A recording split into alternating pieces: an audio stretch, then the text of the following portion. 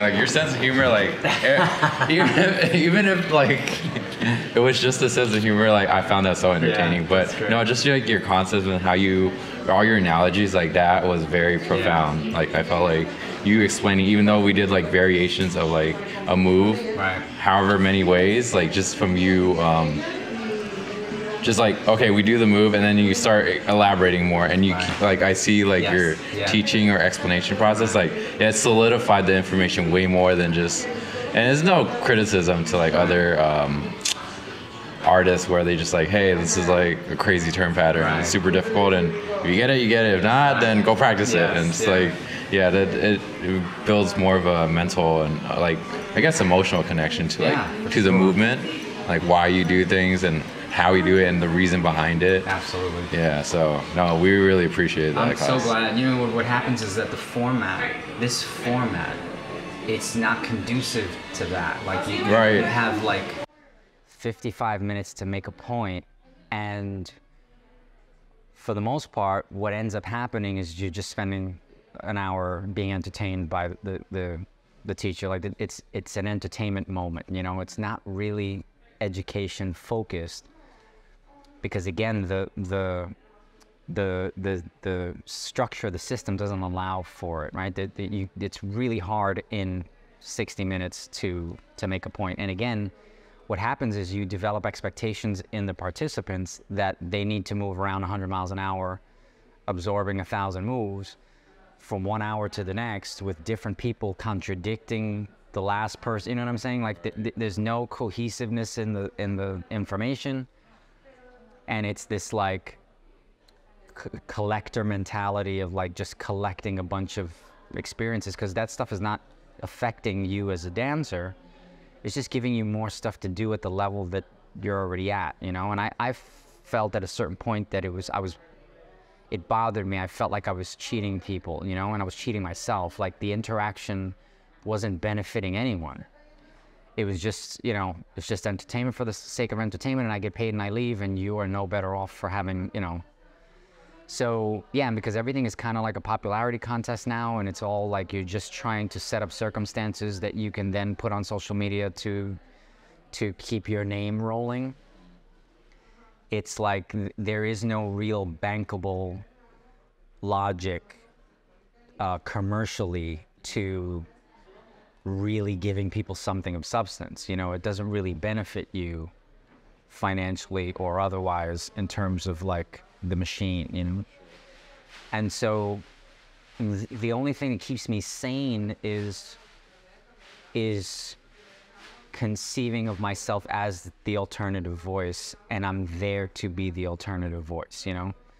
And because, and I do this on stage too, because there is such a homogenous paradigm, it's okay for me to go in and shake things up a little bit, because there's enough of the other stuff. I don't have to contribute to that because they've got it. They're set in that area, so I can come in and point to things of substance and plant seeds and hopefully get them to look at things differently.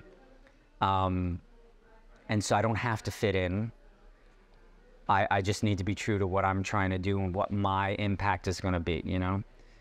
And it personalizes that, and it keeps me from wanting to jump through a pane glass window, because it's like you start to go nuts. So you feel like you're screaming into the wind, you know? It's like, at the end of the day, nothing is that straightforward, you know? Life is counterintuitive most of the time, you know? And so the reality of things is usually much more complex than you can come up with on your own. And you need somebody to kind of direct the way you consider things so that you can see more of the breadth of reality involved in the thing. And that takes time, and it takes commitment, it takes patience, and it's all things that like don't make money, right? Like McDonald's is not built on patience. It's like everything has to be fast, everything's got to be easy, you know, can't really be nutritious, otherwise that costs time, right? It's like McDonald's makes way more money than any 5-star chef Michelin restaurant, you know. It doesn't matter how famous they are, overall commercially McDonald's is more successful. So there used to be, I felt like there used to be a an underground subculture, counterculture that, you know, you could speak to and exist within and talk about the big machine from another place. And it feels like even that, like everything's been kind of, social media kind of like stamped out underground culture, like because nothing is underground anymore, everything is exposed to everyone.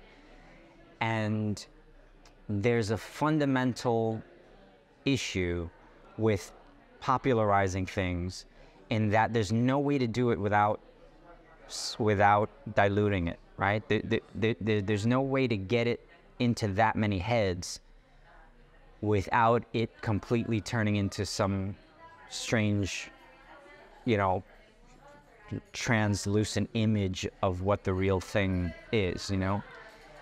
And the reason why underground stuff, it was so attractive to those people and why it was so potent was because you were able to keep it protected, you know? And you were able to engage in it in a visceral and a deep way. And during those times, everybody's thing was like, as long as we're popularizing salsa and we're popularizing salsa and we're popularizing salsa, and that's what, you know, that's good. It's good if we're popularizing, there's more people dancing, and that's good, that's good, that's good. And I kept thinking, I don't know, man, like, I don't know that we're doing the right thing in making it so accessible to everyone because they respect it less, they care for it less. You know, it's like dropping the price on something, you know, because you're afraid people won't pay. And then having that mentality that if it's worth it, you need to let people know it's worth it because they'll take care of it differently if they paid for it. You know, they had to give a chunk of skin for it. They're gonna, you know, they're going to care for it differently, you know, than if they paid $2 for it or it didn't cost them anything. And that's what's happening is you're getting fast food. So who cares if I'm worried about the culture, if I'm worried about, you know, philosophical concepts within the dances. It didn't cost me anything. It's just stuff, you know. And that changes how people perceive of stuff, you know. It makes it really hard to maintain depth in any capacity. You know, you're constantly dealing with things being watered down so that they can be palatable to the masses, mass appeal, right? Gangstar, somebody used to listen to this group called Gangstar. It's a rap group, DJ Premier and Guru, MC Guru, right? And he's got a song called Mass Appeal, you know, and there was this thing in hip hop in the 80s and 90s of like not going pop, right? Like they constantly spoke about that in their lyrics. I'm not gonna sell out, I'm not going pop. Like hip hop was hip hop and we did it and we didn't care that it was okay for family listening because, you know, we were gonna stay true to what it was until they didn't, right? Until they figured out they could make a lot of money, and if they made it more commercially viable, if more people could listen to it, you're gonna make more money, and now you have moguls that sold out, and now the thing is completely destroyed, and there's no semblance of what it once was available anymore. And it's so sad, but it's one of those things, you know. It's like I look at the parallels in that a lot. You know, I saw it in martial arts too, like traditional martial arts turning into sport martial arts, eventually turning into like MMA, and watching that evolution happen and like lamenting the death of the Karate Kid generation, you know, like the old wise person putting the young person through paces, not so that they could be better fighters, but so that they could be better people, you know what I mean? And you now culture is, it doesn't work, it's gotta work, you gotta be able to kill somebody in 2 seconds or knock somebody out in 2 seconds. And it's like, I had a student, older man, his granddaughter was getting into fights at school, and so the thought occurs to his son, the father of the girl, to put the girl into martial arts so that she would get some discipline. They put her into mixed martial arts. The only thing that happens is she gets better at beating people up, and like all of us, it's like, and I tried to explain to him, it doesn't work like that anymore. It once did, where the experience of learning martial art transformed you, especially in those formative years where your brain's developing and you have that rigid discipline. And I'm not talking about the type of discipline that a kid that grows up in boxing has, right? Because you listen to somebody like Ryan Garcia, this famous young boxer, super famous YouTube, social media kid. You listen to him talk and the kid has zero discipline, right? He's been boxing since he's a kid. He's been involved in athletics. He got good at it. Zero like development of self involved in that, The kid can't be trained. The trainer's saying, I can't train him. You don't really train him. You just kind of advise because he trains himself. And it's like, what are you talking about? My karate instructor would have a field day with a kid like that, The more talented you are, the higher the stakes, right? It's like Star Wars, You get a talented student and it's like the chances of them going to the dark side are way greater, and you have to be settled enough as a teacher to be able to keep that in check, that ego in check, because what happens is, and you see it all the time in dance, where you get this young kid that can do stuff, people go crazy over these kids, and they bring them on stage and they say, how fantastic is this kid? And the MC is like, you're special, and they keep filling this kid's head with stuff, and now all of a sudden the kid's entitled and the kid expects and the kid thinks, and you're not making them work for anything, and you're not, forcing them to earn stuff, and you end up with a monster on your hands, that is like, not really a better person. So, it's precarious. Like having kids is precarious. Like being a teacher is precarious. It's a huge responsibility because that person's development, is at stake. Like they're putting that in your hands. And I don't take any of that stuff lightly, like I don't think anybody should. But again, the machine and the commercialness and we're just in a time now where it is not sexy.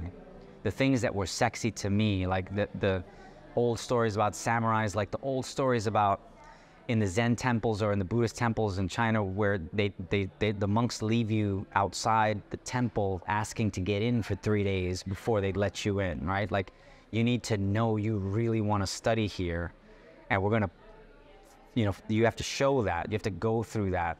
Monks now, today, 2023, they prepare young monks for that trial. They know that they're going to have to sit they go into the lobby, an attendant comes out and tells them, there's no room here, we can't accept you at this temple, please leave.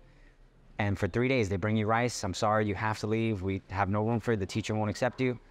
And on the third day, they tell you, come on in, right? Like you imagine you doing that with somebody today in salsa, forget it, You don't even know what you're asking for. Do you really want to do this? Do you really want to learn? Because I'm not here to serve you.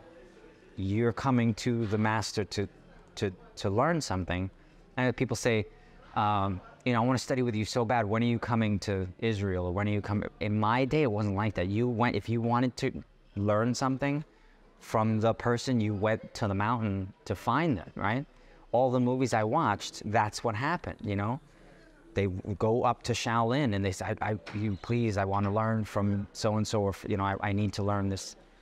You went and found it. Now everything is like, when are they bringing you over here so you can teach me, and then you teach me the way I want you to teach me, and hey, can you slow down, or can you do that again, or can you? Karate, that doesn't happen. The thing is that I come from a different world, a different era. I studied martial arts as a kid. My karate instructor, when I was 16, I started at 9. When I was 16, he introduced me to Zen meditation and Zen philosophy.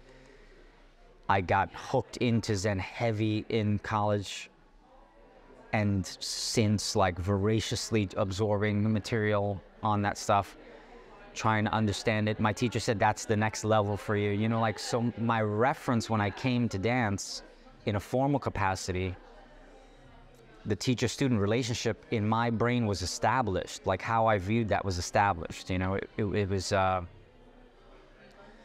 was emulating the stories I had heard, the legends, the stuff I read, the movies I watched, the whole Saturday morning Kung Fu theater. Like, all that stuff was what I grew up on, you know, and Yoda, you know, Mr. Miyagi, like, I wanted to be them. I didn't want to be Luke or Daniel. I wanted to be Yoda or Mr. Miyagi, you know. It was like Mr. Miyagi told Daniel, no questions. I say you do, no questions.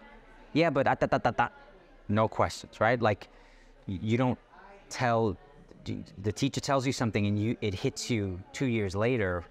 Oh shit, this is what he was talking about, you know?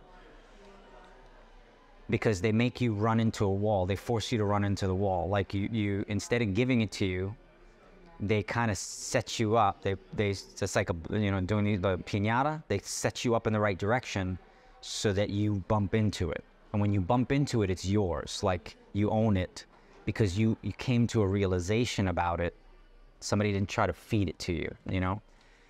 It hits you in a more impactful way that can be used more universally, applied more universally than here, just do this way, right?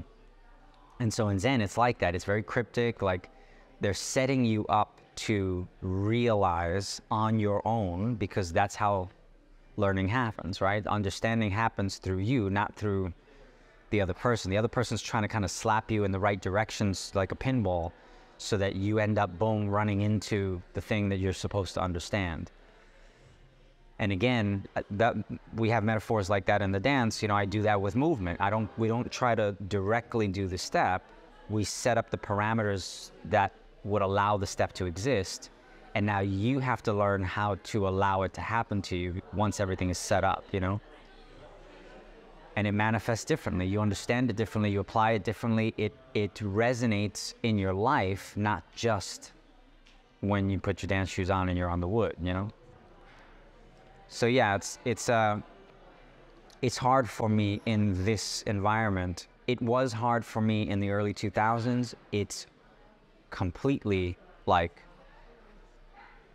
an anomaly to me now, because it's been completely blanketed by this status quo, the homogenization. Everybody thinks they're being unique, and by asserting their quest to be unique, they're all falling into line in the same concepts.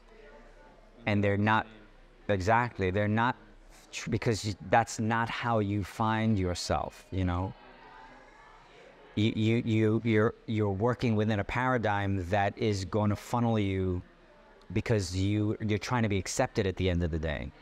And expressing yourself can't be bound by acceptance, or else you'll never find yourself. You spend your time trying to appease what the group is telling you they'll accept. And so your true essence gets put on the back burner, because that's not what people may be open to, you know? And so you see it artistically. That's why art is separated, you know, in concept from entertainment and from athletics, you know? We're bad at defining what we're doing. We just say it's salsa, right? We're real good at grouping things under a title, sticking things in a box, and forcing those things to conform to that box. When you say salsa, back in the 70s, if you said salsa, it implied 20, 30 different rhythms with 20 or 30 different applicable dance forms that were connected to them. You know, the musicians, to learn to be a Latin musician, you have to learn how to deal with all that stuff. But once the record companies realized that the salsa format was the thing that was selling albums, the artists were forced to, you know, make the albums less diverse. The salsa, when you say salsa in the 80s, you're talking about this very specific thing, and the whole album is that very specific thing. And now the umbrella term salsa, which encompassed all these things, no longer means what it used to mean. Then you factor in that we're doing these international events where everybody gets to put their 2 cents into what salsa is supposed to be. And now you're putting all the different salsas, right? You're putting the artistic salsa together with the competitive salsa, together with the Cuban salsa, together with the, right, with the LA salsa, with the New York, with the on two, with the we break on this and you break on that. And you're putting all of that under the same umbrella with the same standards, with the same kind of pop appeal being expected of you. And all of a sudden, you know, there's no distinction now. What do? You don't do what I do. Like, you can't compare us and say I'm better than you or you're better than me, because we don't do the same thing, you know? It's like a painter and an engineer. What are you comparing exactly? You know, like, well, what do you think? You're not doing what I'm doing, right? I'm doing something completely different. And I see that all across the board, right? The Cubans' idea of what salsa is completely different, you know? My concept, what I came up with, what was interesting to me, is not what anybody's doing right now. You know, like, the DJs aren't playing it, the kids aren't doing it, the stuff they're putting on stage, the stuff they do on the dance floor, the things that are important to them, it's not the stuff that motivated me. And you know, it's funny, as I get older, I'm 47 years old, right?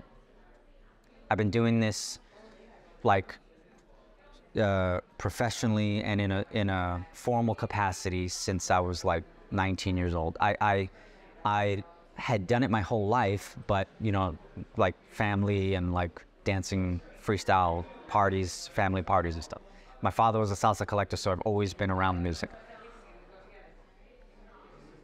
As I get older, you know, when you're young, the world is a certain way, right? Your brain is forming until you're 25 years old. The stuff that motivates you and gets you excited to do stuff, the stuff that's available for you to do as options, like stuff that you see in movies, like all of that stuff is very specific.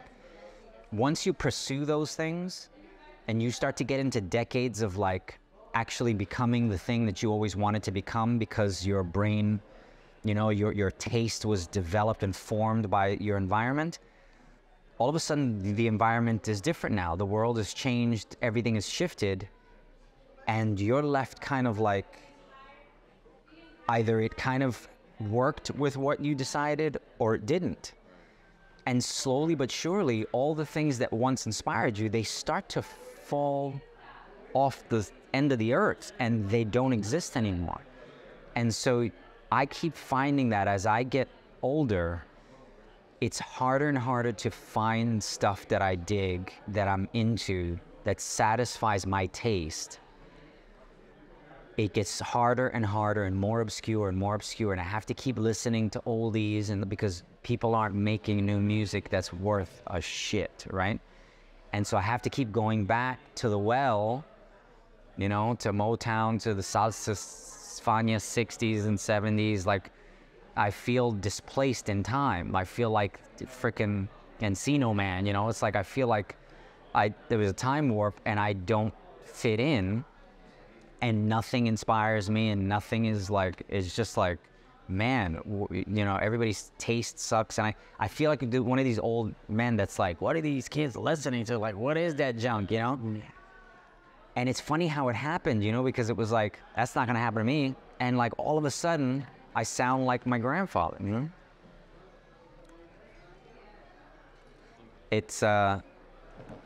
It's really interesting, you know, that like I said, the whole like, Mr. Miyagi, the whole like, even martial arts movies, what they were, you know, like I saw a YouTube video from a guy who's a martial artist. He posts a lot of martial arts stuff. Really brilliant guy. He studies karate, traditional Japanese karate. And he said, by far my favorite martial arts movie, and I'm going to explain to you why, and it's going to surprise you what it is, right? And so he kind of laid out the format for what a good martial arts movie is, right? And it was interesting the way he did it, because it was kind of a trope in the 80s, you know, and the 90s, where like you have a young kid who's like gets into problems, has to go to the mentor to learn from the mentor, to then overcome, or it sets him on a journey to like overcome what he has to overcome. And so he says, following this criteria, the best martial arts movie ever made was Conan the Barbarian.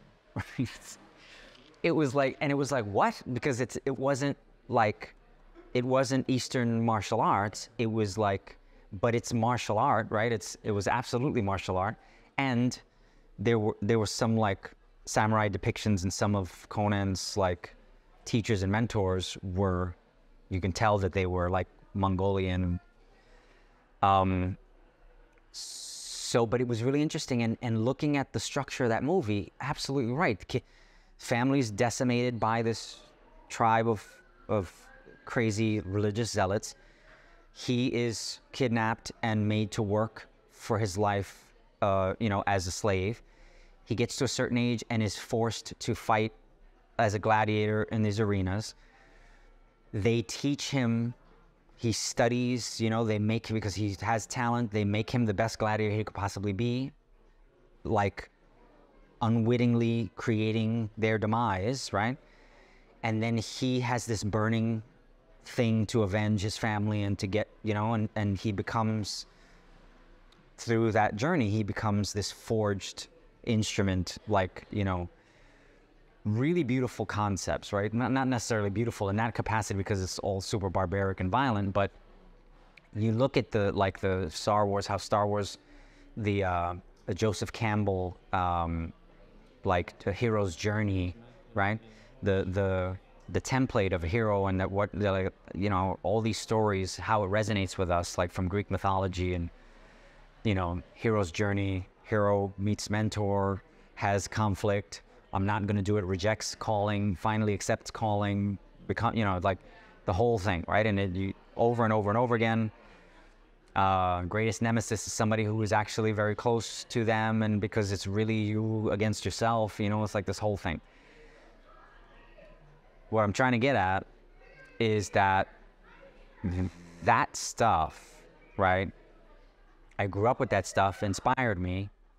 I'm on that journey as a dancer, as a martial artist. I was on that journey as a man. I'm on that journey. Like, that stuff is inspiring to me. Like, I am now occupying the space of the mentor in that story.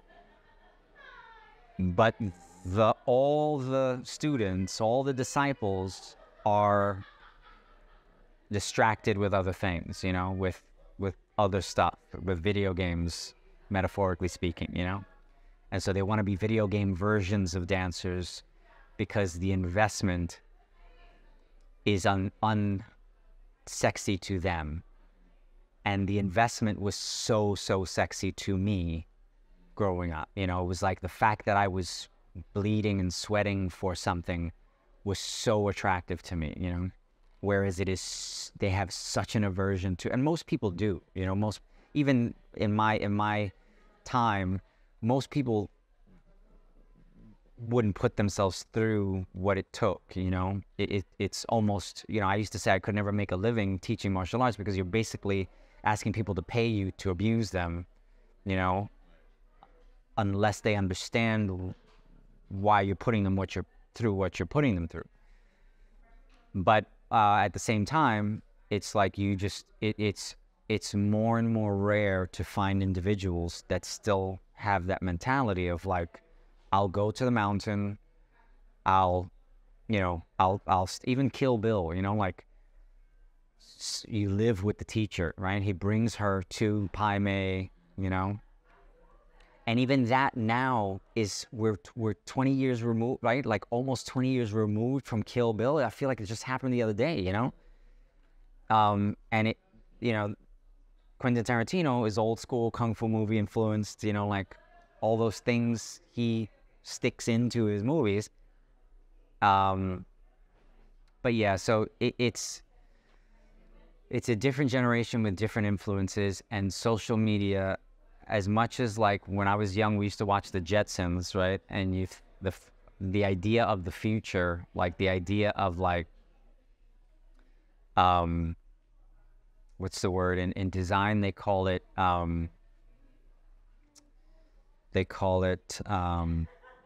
shit. There's a word for it.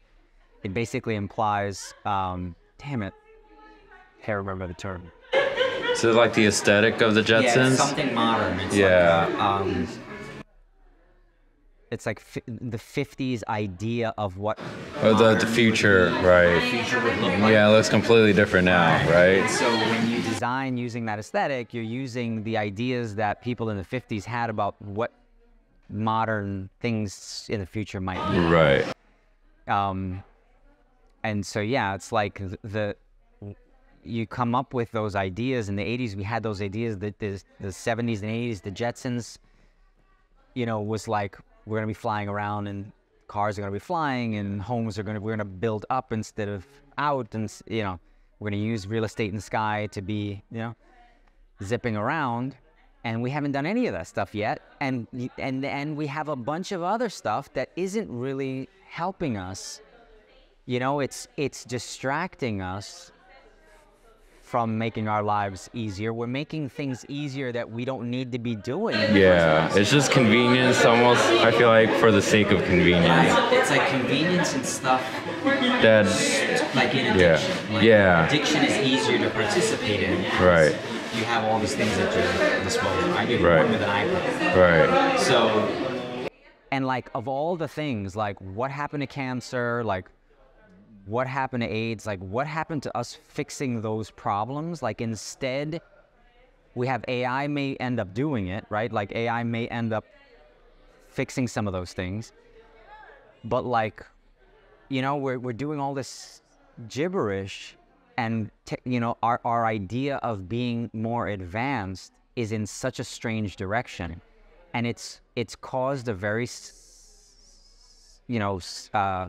surreal psychology in the people that are engaged in it on a regular basis and the people that are developing through it, like their brains are developing with this access. When I was born, my grandmother had the damn, Right.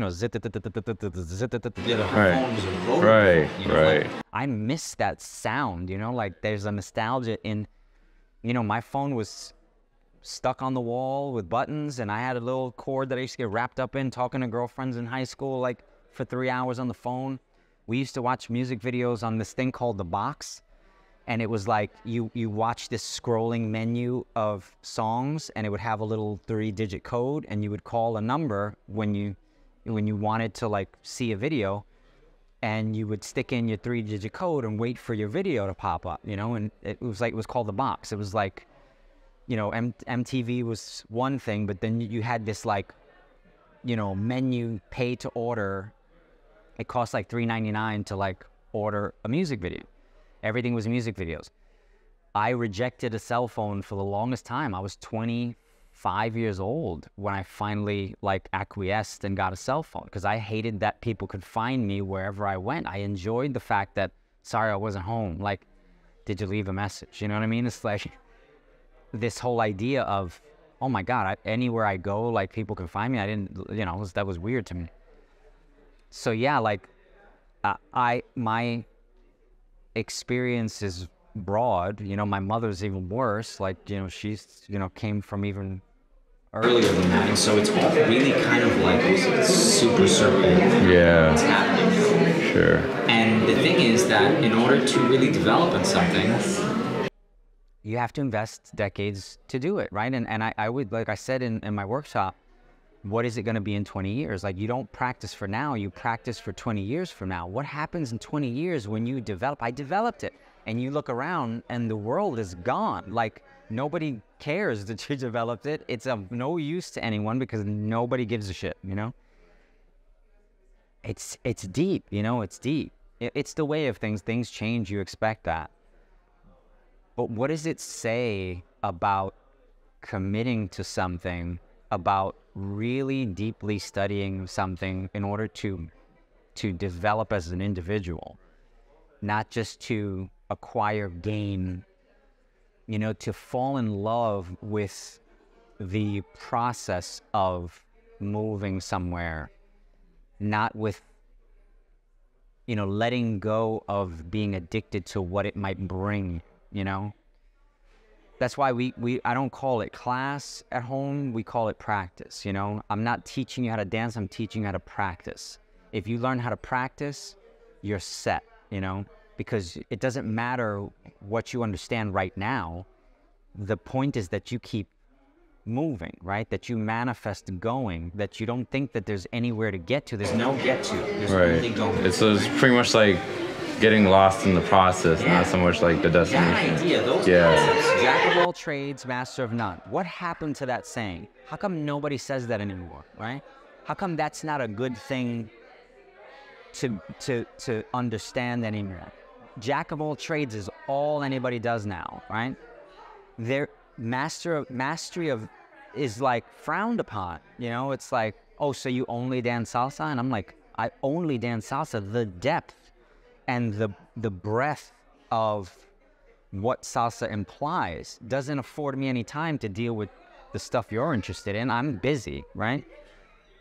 Bachata has nothing to do with what I do, you know? I'm busy with Mozambique, I'm busy with boleros, I'm busy with bomba and plena and rumba and son and bachanga and boogaloo. I don't have time to mess around with the stuff you want me to mess around with, you know?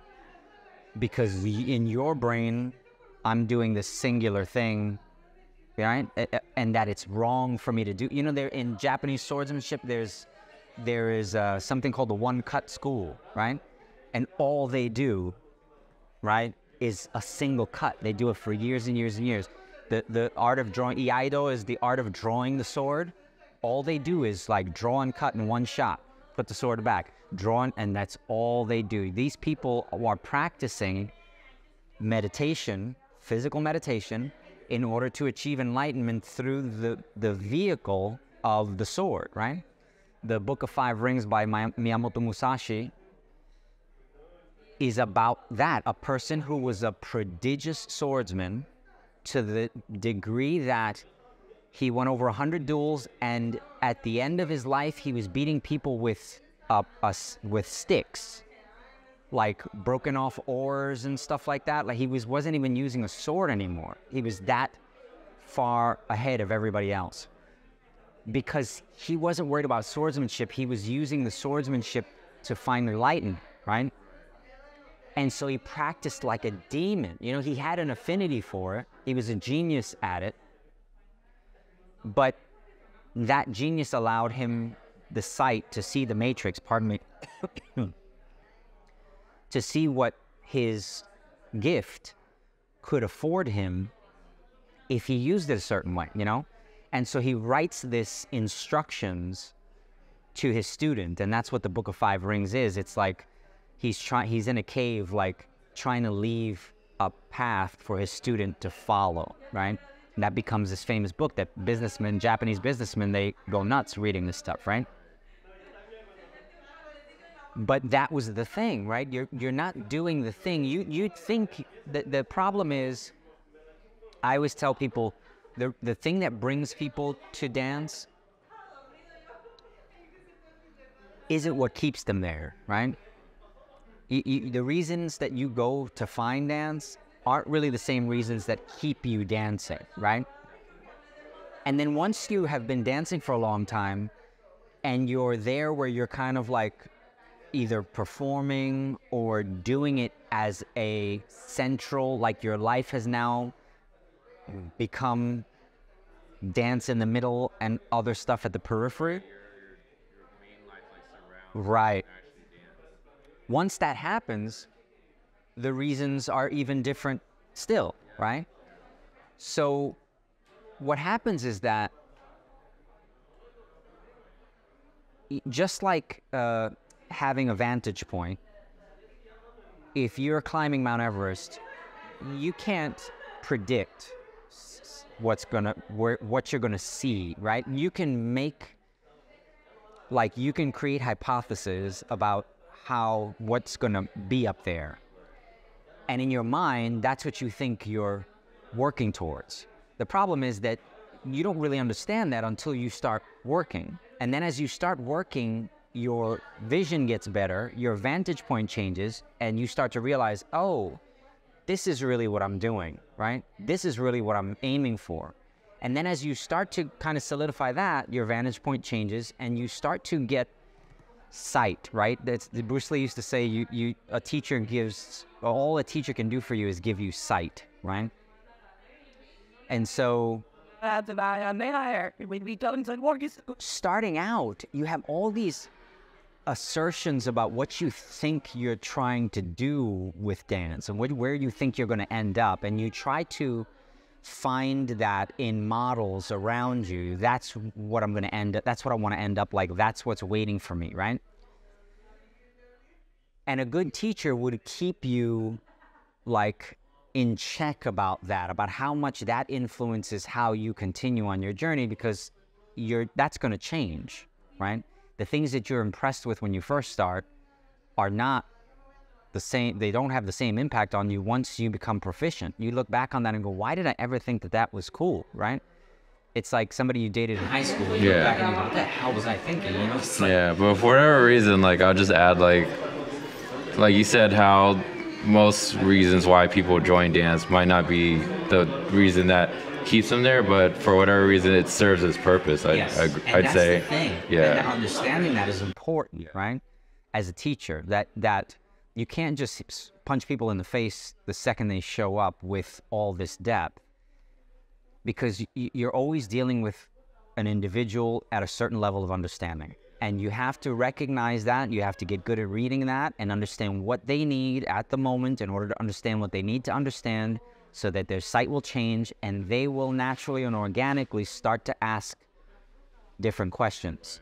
And then when you can tell and discern from the questions you're getting where they are and what they're starting to want from dance, and you can start to push them more, and you can start to back them off of the opiate phase, right? Because we all go through that opiate phase. It's a drug at first, right? And you're trying to get a fix. And because the dopamine hit and all the stuff that it does to you, and the escapism, like the idea of like, dance helps me forget about my problems, and all that stuff that drug addicts say, right? And people with chemical dependency say, alcohol or the like, they say the same thing, right? You're avoiding reality for a moment, and it starts the pain, the seeking solace from the pain, starts to become the reason you can't let this thing go, right? And so that idea of avoiding life by dancing is just as dangerous if the thing is healthy to do as something that may be unhealthy for you, because it's emotionally unhealthy, right? If it's gonna be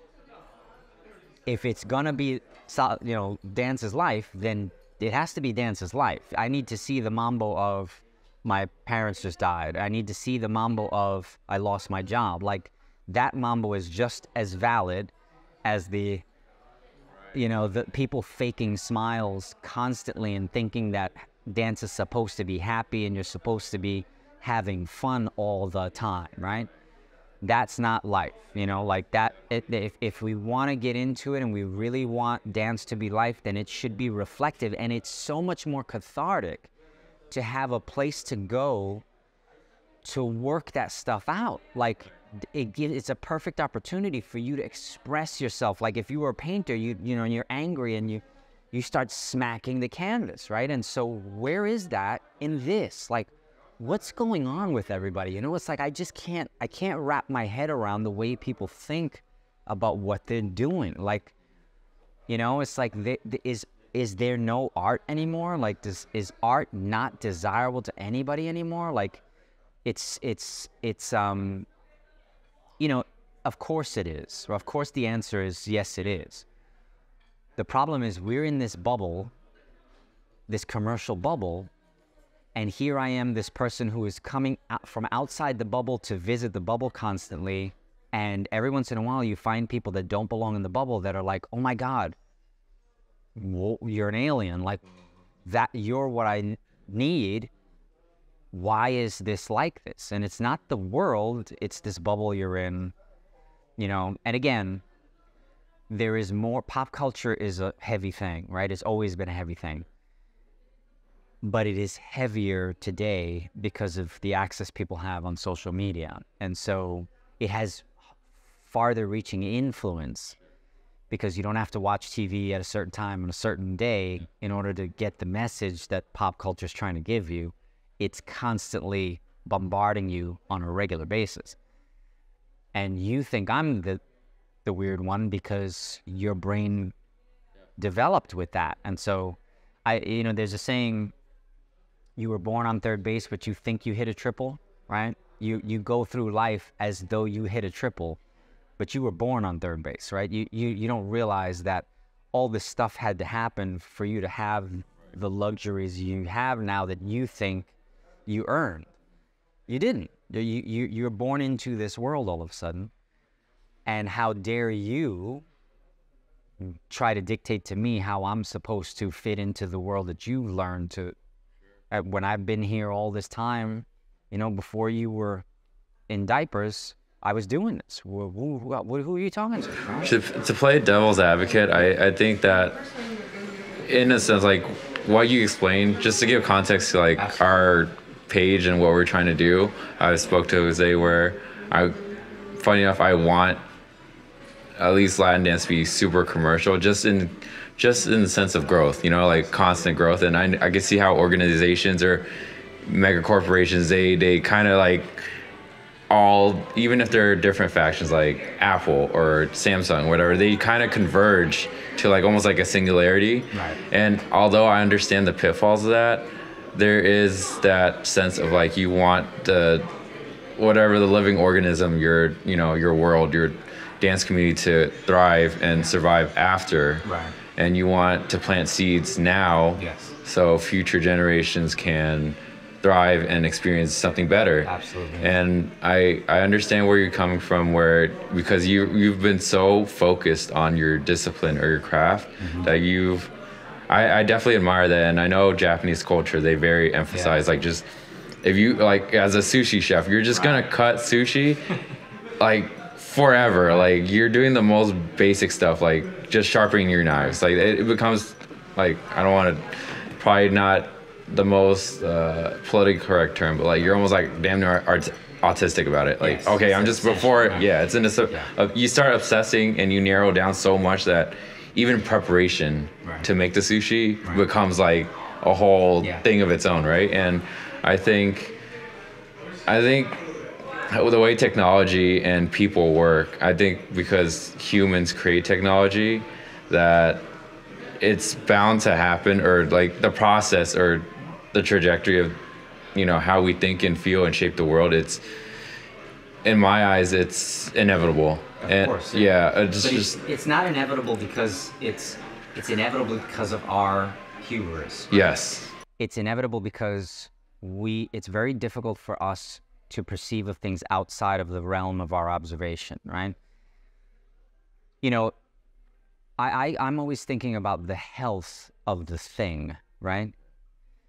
And so popularization concerns me because in what state will the thing be in that environment, right? And so my focus is in, I feel like a doctor, right? Like I'm trying to go in and provide antibiotics where I can, because I feel a tremendous responsibility as a custodian of the thing, of the art form, and that the art form was in my hands, in my generation's hands, and we screwed it up, right?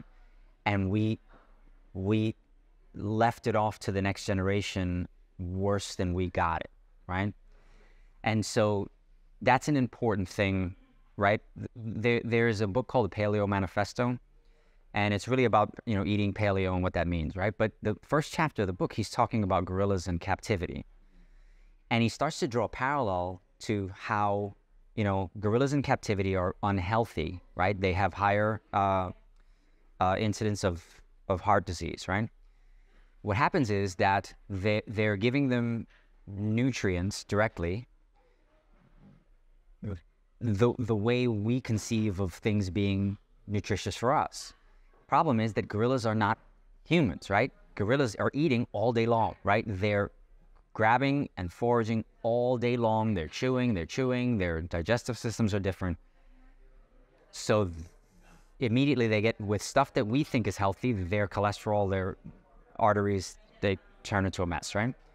The other thing is that concrete and sunlight and environment, and what that does to the psyche starts to mess with them psychologically. So what happens to us?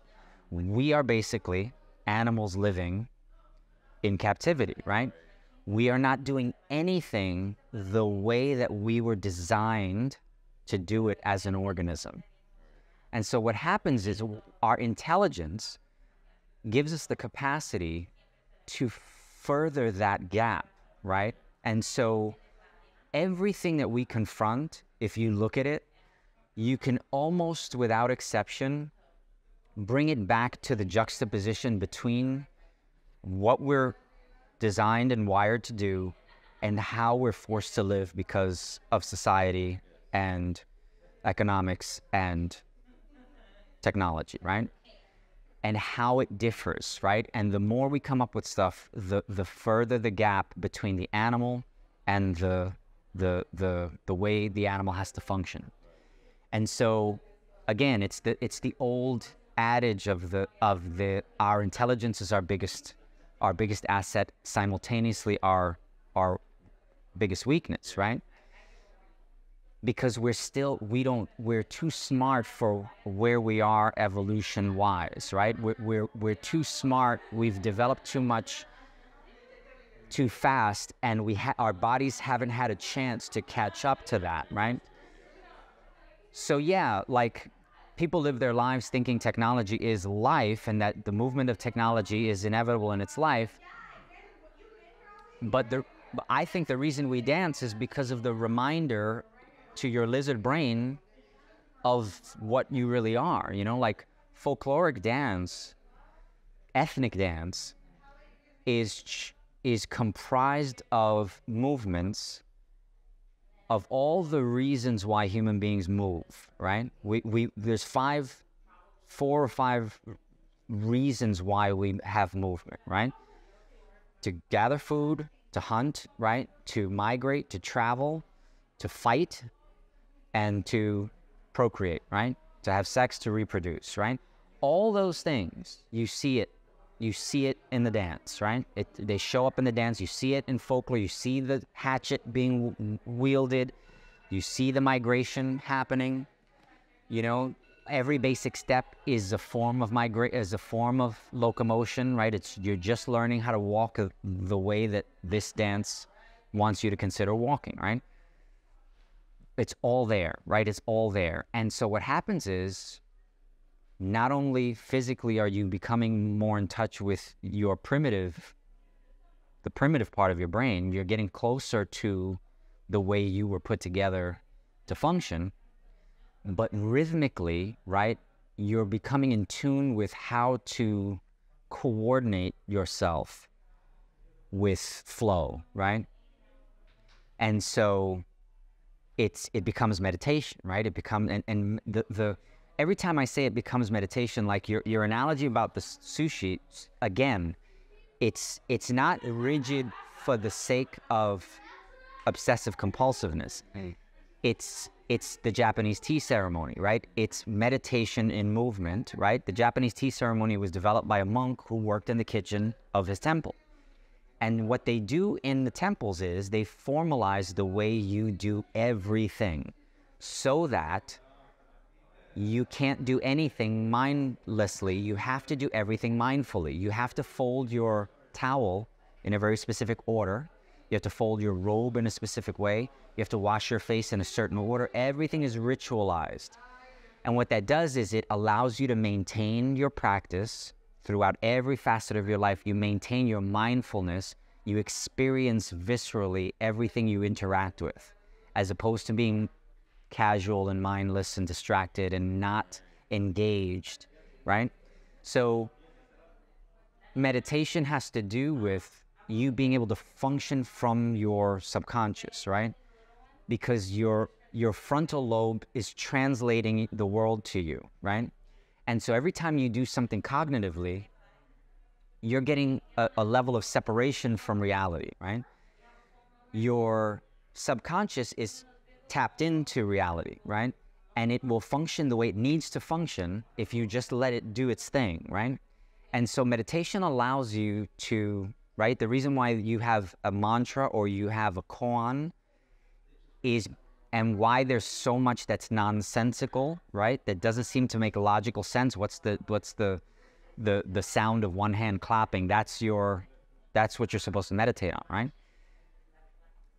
The point is not to answer the question. The point is to put a stint into the flow of your inner voice, your inner dialogue running amok, translating the world to you. If you can stop that damn voice in your head and just feel something and just observe something for the to be completely engaged in it.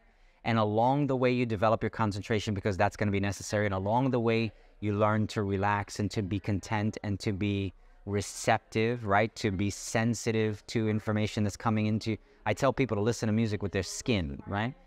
You have to learn to listen to music with your skin. You have to be that sensitive, because then when the music pushes you, pull, you know? It's Aikido, it's Tai Chi, right?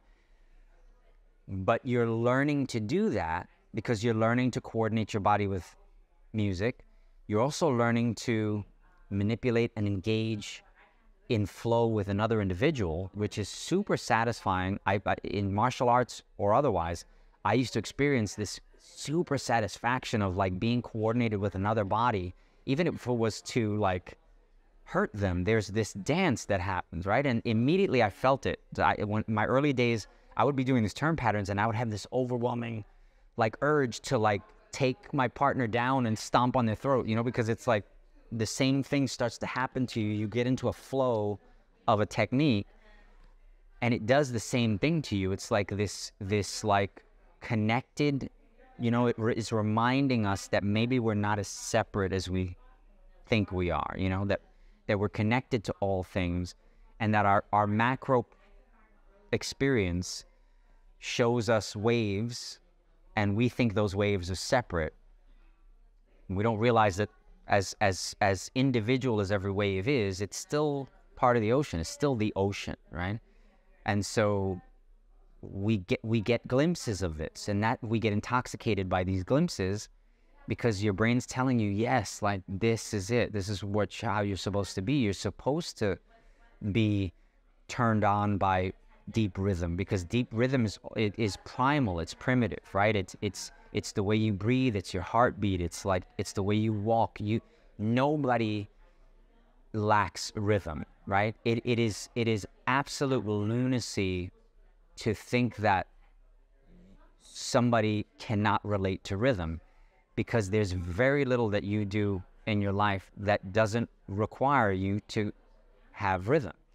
What we do is we expand and make connections about how rhythm functions and how we can be more connected, and how that connection can facilitate subconscious interaction, which is more visceral interaction, so that you can create in the moment. Because whatever you think you're trying to express, that's your interpretation of it's your self-assessment of who you think you are and what you think you want to say. And usually it's basically you're just a whiny kid that you feel something and you want to cry and scream, right? The process of discovering what actually needs to be said, who actually are you, what actually are you, that's the process of practice. Like, that's why you go through the thing, because it teaches you about what really is you and what is your self-projection, and how you are, you know, creating a value for yourself by the feedback you're getting from outside, right? And so the value of the process is in that the self-discovery, or the not, what I'd like to call the non-self-discovery, because ultimately what you come to realize is that there's nothing that you can put your finger on that is self, that's static, that needs to say anything, you know? It's just the flow is either operating through you, you're able to manifest flow and be part of it, or you are blocking it and in opposition to it and having a miserable life thinking that there's something wrong with it, right? And so those are the important things. The sushi chef is a Zen master. Like they all these Zen anecdotes.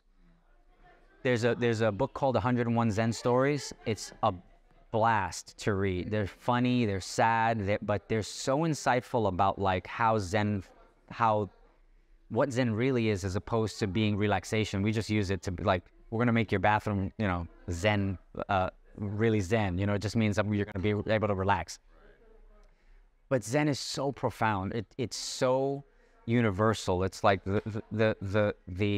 it's like the universe and how it works. It's like quantum physics for your soul, right? For your being, right? And quantum physics jives perfectly with Zen. At the atomic level, there is no distinction between, you know, at the quantum level, there's no distinction between you and the sofa and the water you're drinking and the water particles, and you can't tell the difference between any of that stuff. Here at this level, yes, we see all this stuff, but like, you know, the sound waves and the light waves, there is no color, right? It's only wavelengths of heat, wavelengths of light. Your brain and your eye are interpreting those things. There's no pain.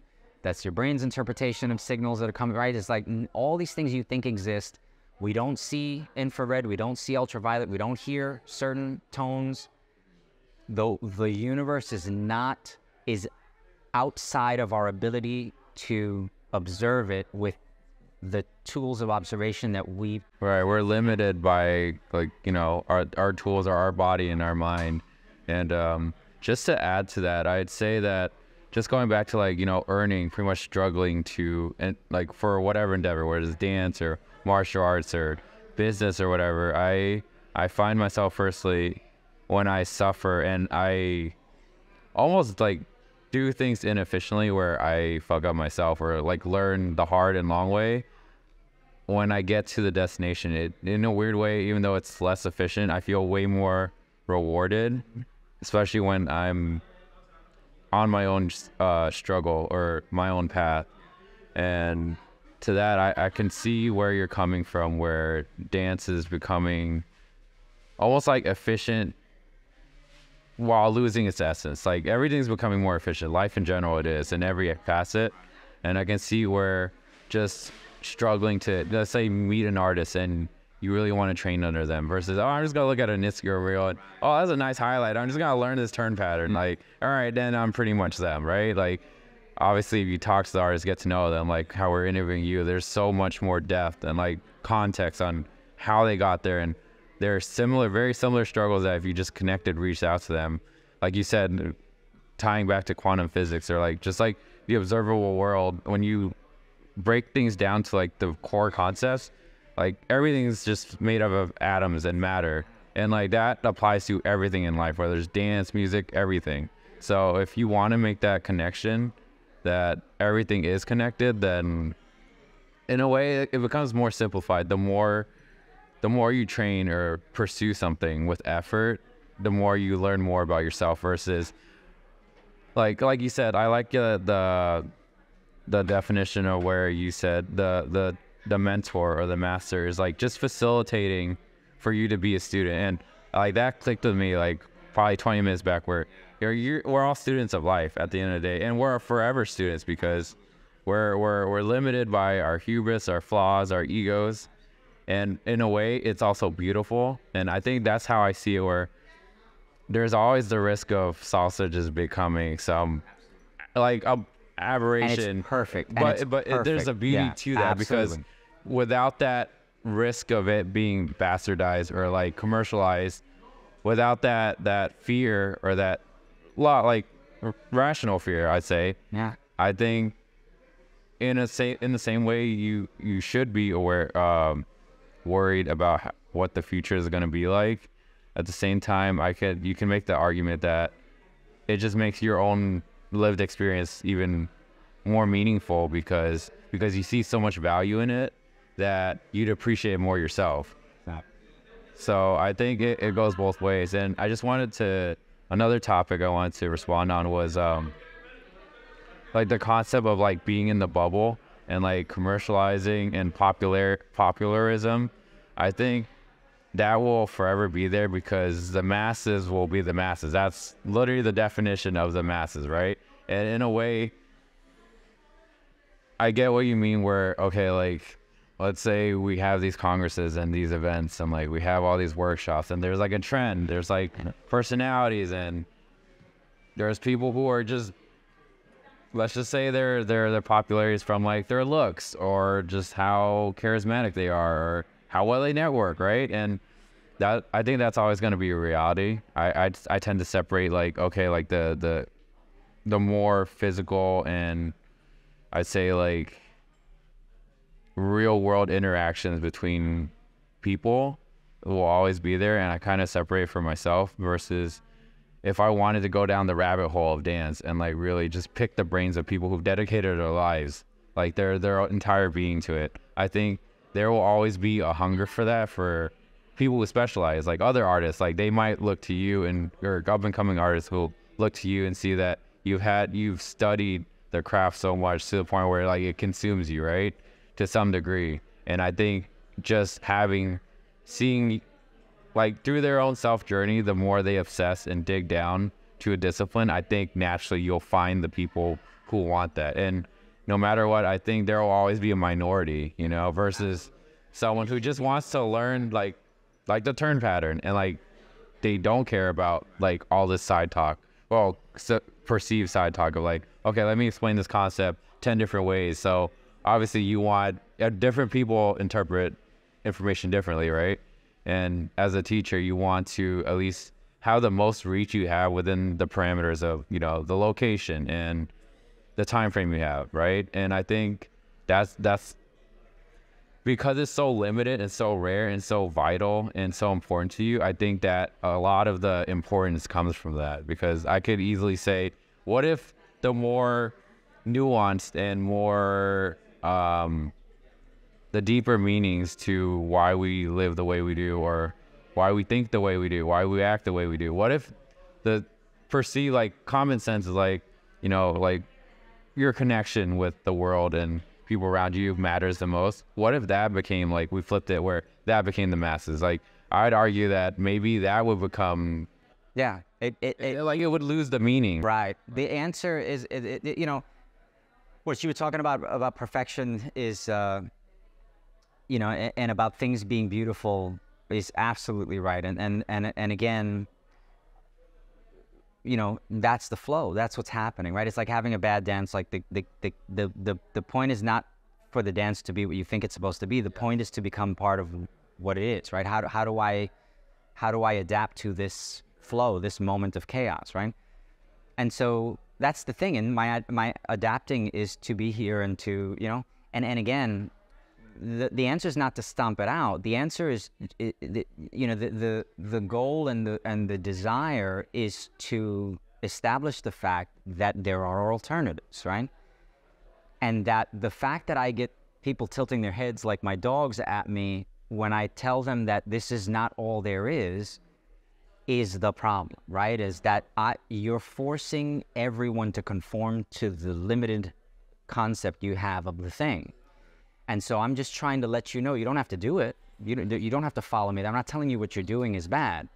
I'm telling you that I'm not doing what you're doing, and it's also possible to do it this way.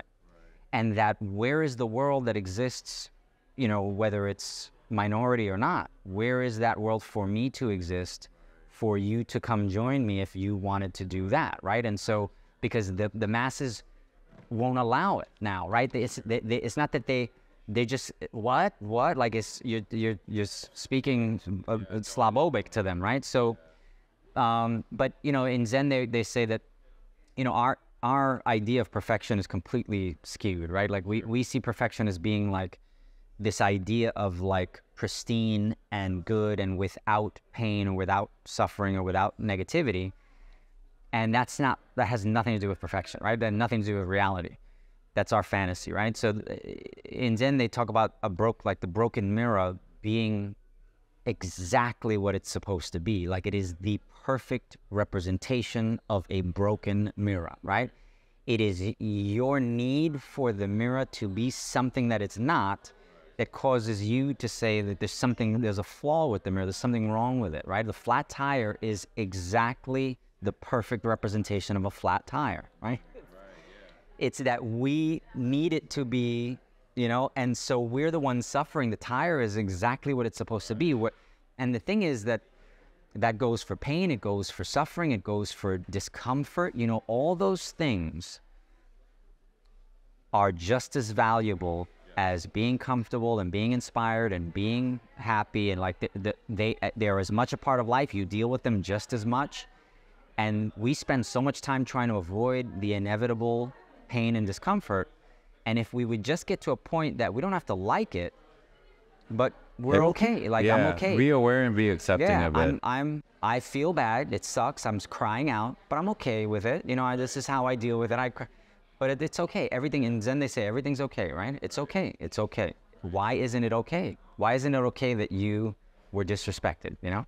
And it's like, well, because I feel a certain way, but you know, isn't it okay to feel that? Like, it's okay to feel yes, that. Yes, definitely. It's cool. You scream and you feel better. It's just a reaction from an input. Right. Or negative or like you could argue a negative thing could be bad or good, or a positive thing could be, I always say an emotion doesn't validate itself, right? So because you feel bad doesn't mean there's actually something to feel bad about. Right. You just feel bad, right? We tend to, because I feel bad, then it must be, right? And wait a minute, right?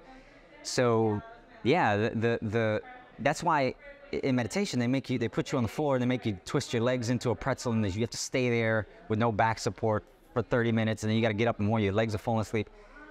Because that first lesson is like, stay still, shut up, and it's going to hurt a little bit, right?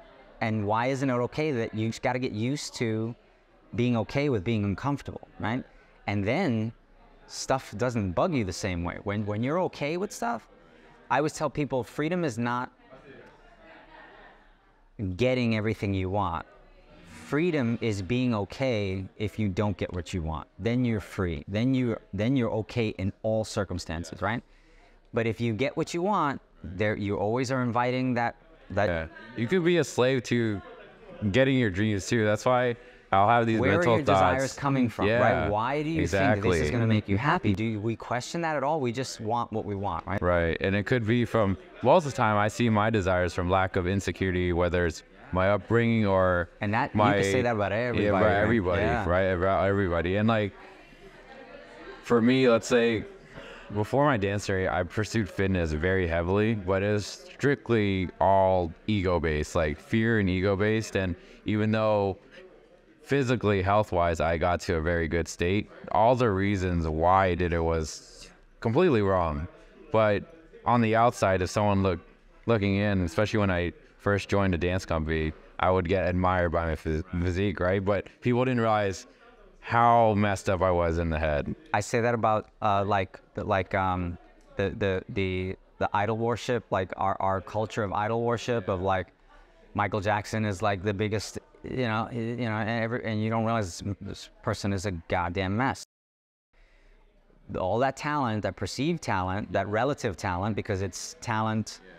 It's just a snapshot. Yeah, it's like you don't know the person. Absolutely not. And that's like the scary thing, where when you do connect with someone or do conversation or dance, whatever, you can never truly understand someone 100%. No, because maybe they don't even 99 understand themselves. It takes you a lifetime to figure yourself out how you understand somebody. It's like not only like them conveying who they are or who they think they are, and then you have to think the way they do too. So the scary part for me is like, when I perceive information or anything new, I wonder if it's just me or other people think like me. And that's like where like my actual rational fear comes from. It's just like, you always have that, like, as you seek knowledge and purpose, like, I think that'll always be a constant, where the things you know now, the experiences you have, like, are you truly perceiving it correctly, or is everyone wrong and you're truly alone? And there is no definite answer to that. And there's always that uncertainty, that it's almost like, I think everything becomes just like a guideline. The more you know, the more I feel like you kind of don't. No, and that's the point. The point is to realize how little you understand, and that there is no understanding. That's not the point. The point isn't to absorb the world and to become a deity, right? It's to realize how small you are, and for that to liberate you, right? It's like to know that our nearest star is like 70 light years away, and there's 200 billion stars in this galaxy, and there's 200 billion galaxies, and then you can't even perceive that. You're worried about your job, or Right. if we like popped out of existence tomorrow, the universe would be Like completely we're unaffected, right? smaller than atoms. Like it's Absolutely. just like our day-to-day worries, and just like the concept of worrying. Like what does that mean in the grand scheme of like the universe, right? So For some people, that's depressing, and it's it like is like it's almost like a curse if you look at that. Yeah, it is liberating at the It just needs to be, everything is perceptive. Like you just need to realize that it's okay, like it's all okay, right? If you're not here tomorrow, life goes on, the trees keep blooming, things, like decay is the way of things. The universe is violent, things, explosions. We're here because of explosions.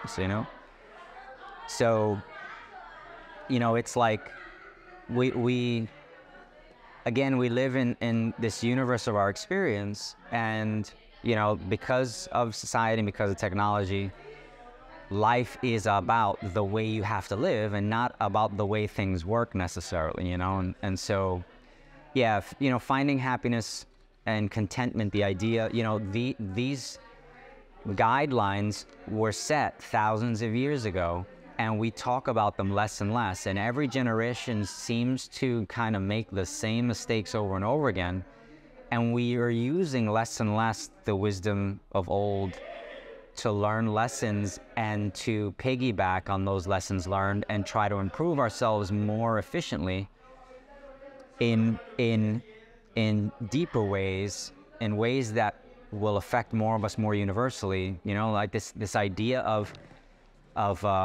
self-image and of problems that kids are having now with self-image because of but we have social media, and thank goodness we can advertise, and who cares, it's so sorry that these kids have to go through this, it's like, what the hell, like, but those things, if we were still using the things that Gandhi taught us and the things that, the Buddha taught us, and like all these lessons that have been in existence for thousands of years, it's like in the 60s, they were still echoing some of these things, and it just like slowly all that stuff disappears. And yeah, I mean, the suffering, the break of the cycle of suffering is to understand the middle way, right? Is to understand that you're free of suffering, not because suffering means pain. It's because your attachment to things, right? Your attachment to feeling good, your feeling of addiction, right? Even love itself, usually you're describing addiction, right? It's like real love, you probably would phrase as compassion, like supreme compassion, and you have to really love yourself to understand how to love at all. Because if you're addicted to someone and you put the responsibility on them to fulfill you somehow and make you happy somehow, you're projecting that responsibility in a direction that has no, that's not their responsibility to do that for you, and so, but we do that with things in life too. Like we think this has to make me happy, and why isn't this making me? And so, yeah, I mean, the lessons have been learned, they've been taught, they've been followed, and we just forget them and we start all over, and we forget them and we start all over, and again, the world is going to keep transforming, but those things are universal and they're eternal, and we're always going to have to come back to them no matter what shape or form our environment takes. Even if we end up on Mars because we fucked the planet up, right? It's like we're still going to have to deal with our psyche, the way we're wired, and trying to find contentment and purpose in this life for this, or life in general, like what it all means, So yeah, I at the end of the day, we're all slaves to the fact that we're human. I like to make fun of that. I like to say, it's a very human thing for you to say. That's a very human observation, right? That's something a human would say, In Zen, they say you stink of something, like you stink of being a priest or a religious person, or you stink of being a musician, or you stink of being a surfer, right? Like I can smell it a mile away because you're kind of perpetrating this thing, right? You're so attached to it. Right. Yeah. And so it's like they always use these harsh words to make you feel a little silly about the fact that, yeah, it is kind of silly that and sometimes it's offensive, and they do it on purpose to kind of like shock you into like, isn't this silly? Don't you realize how silly this is? That's what I said. Real quick, I have to leave. Go back to absolutely no, keep this running as long as you want. I just wanted to give one theory, or mention one theory, just like, I don't know, like if you already know it, then cool. But if not, it's called the region beta paradox, where like kind of like what you said, we're smart enough to like use technology or use our intelligence to have technology and like make things efficient, but we're not smart enough to like see the forest, which is like the universe or whatever. And like I think we're always doomed as humans, and as dark as it sounds, and I don't know what's gonna happen in the future, but I think AI is better off without us. And I know that sounds horrible, but like I know we're limited, you know, and I think like we're doomed to that. But at the same time, and that's that's okay. Like for me, it's just like, well, like if I could live forever, let's just see how this plays out, because the trajectory of like how we live and like experience life, it's bound to happen regardless. Like I feel like we can't predict the future, obviously, but I feel like the trajectory, the destination from that trajectory will always be like the destination. I feel like there's a predetermination in some sort. Or we don't even know if we're a disease. We could be a disease, and we're trying to like, we got to keep going, and we got to keep going, and we got to keep it. Well, we took over the earth. Like, were animals, were the predators really the biggest problem, or is it us? Right. And it's hard to say that because I am human, and I'm part of the human race. So it's like, and think about my thing, which you can't. Yeah, and it's just one of those things where like, at what point do we just break down ego and like concepts which we only conceive because that's how we think, or how we think information is supposed to be. And then what is information? You know, you could like pretty much like drive yourself crazy just asking, like digging down, asking all these questions. No, and we just can't see far enough. You know, all we can do is speculate. And and then no matter how educated or how wise you are, I'm not saying like you shouldn't pursue that, but it's like the more you know, especially for me, like the more I learn, I realize, damn, I don't know anything. And that's the Kruger-Dunham, right? Dunham-Kruger effect, or the more you really understand about a subject, the smaller you feel and the less confidence you have in it, because you have the sight to know how far it extends, and the fact that you're not even scratching the surface, whereas somebody who is just starting out in it, they're acquiring new knowledge and new skills very quickly, and they have an overblown sense of confidence in what they understand because they are novices, and it's like this weird paradox that Einstein actually proved, physically. But yeah, it's like understanding these things about ourselves. Like if you are susceptible to these traps, it makes things a little lighter, and you're a little more cautious, and you realize that I'm doing this because I know that I'm doing this because I have an issue and I need medication, that, so to speak, metaphorically speaking. And you can navigate it a little bit better, but to deny it and to be completely ignorant of the fact that you don't get stuff, and then making important decisions without the acknowledgement and the understanding that you don't get it, that's where we run into trouble. Yeah. And I think to tie back to dance, I know we talked about a lot of like abstract like theories and concepts, but it does tie back to the topic. Honestly, it ties back to anything you want it to. But like for me, it's just the way I see, like you say, whatever discipline like starting out, you want to pursue a discipline, whether it is to be an artist one day, or an instructor, or a painter, or an engineer, whatever it is.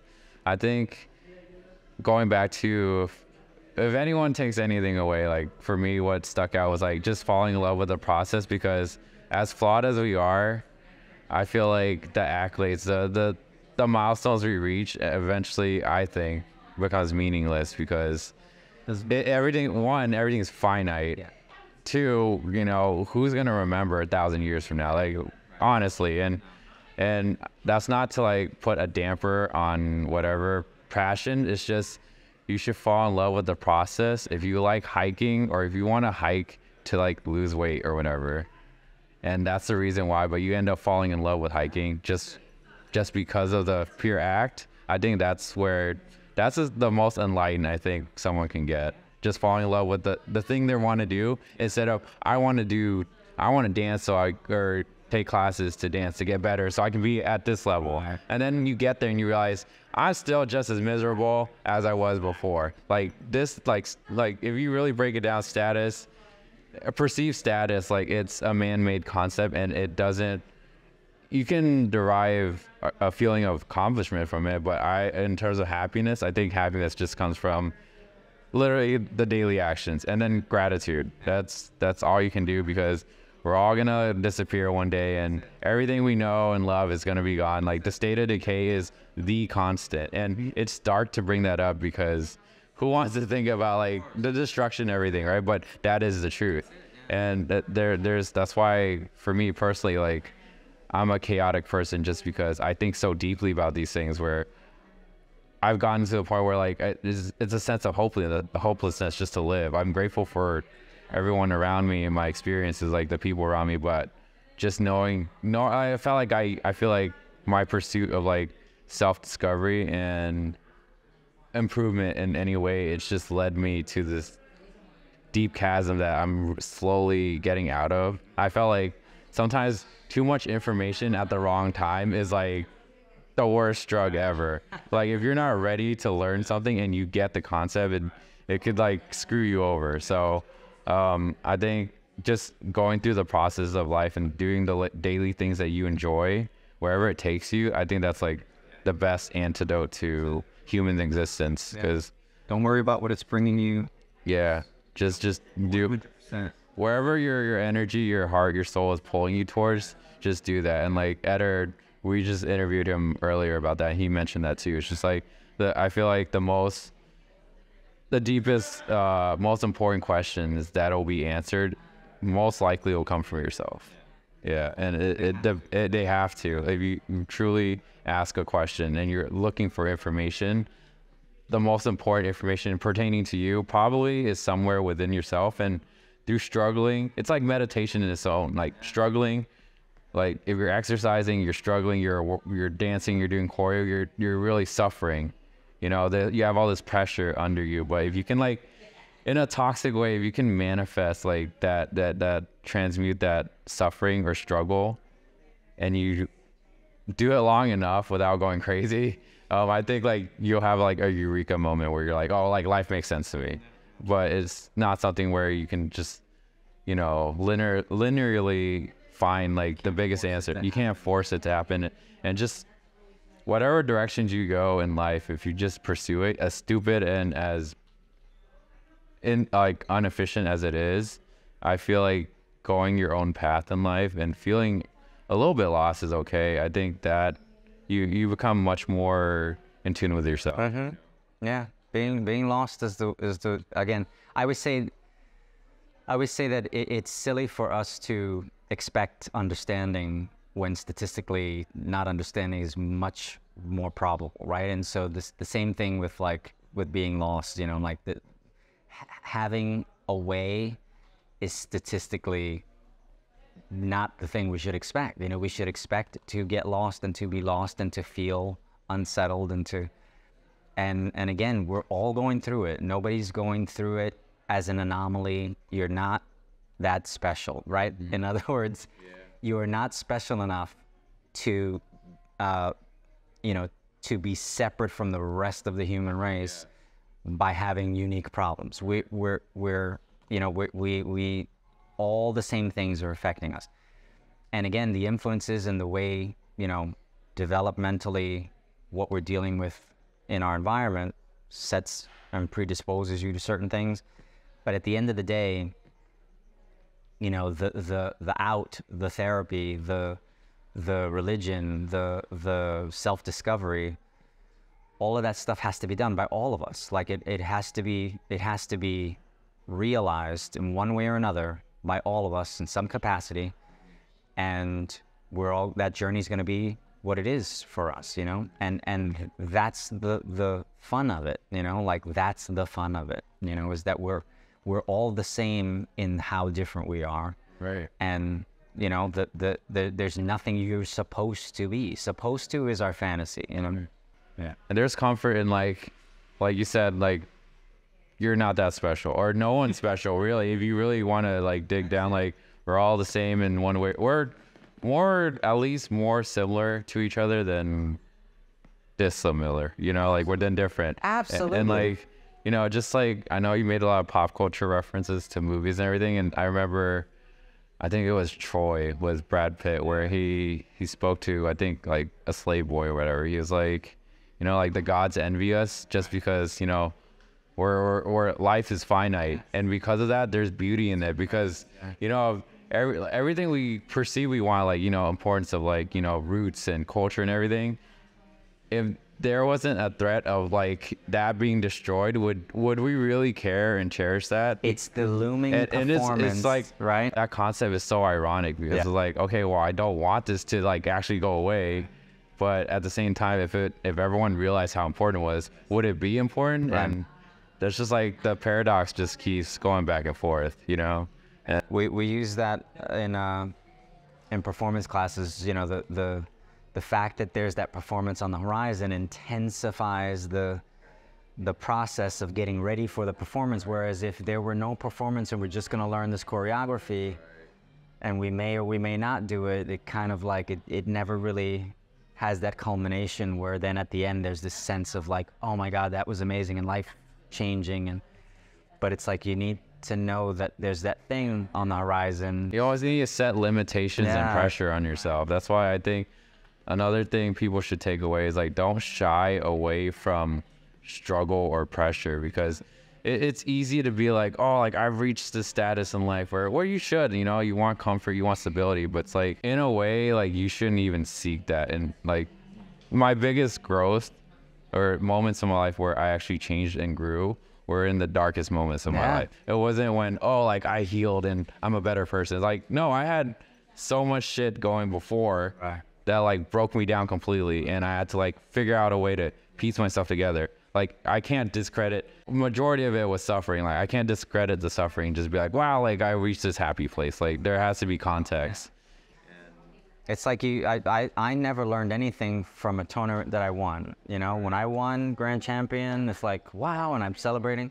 But when I would lose, it was like, what the hell happened, and what do I have to do? And you know, and like, thank goodness it happened to me, you know, and it's like, thank goodness it forced me to like, you know, because it again, it's like, be careful what you wish for, and we don't really know how things are functioning for us until we have the luxury of retrospect to say, man, if this didn't happen, then I wouldn't be here, I wouldn't have met this person, I wouldn't have got married. Like, you know, it's like, you don't know. We don't have enough sight. We don't have a bird's eye view.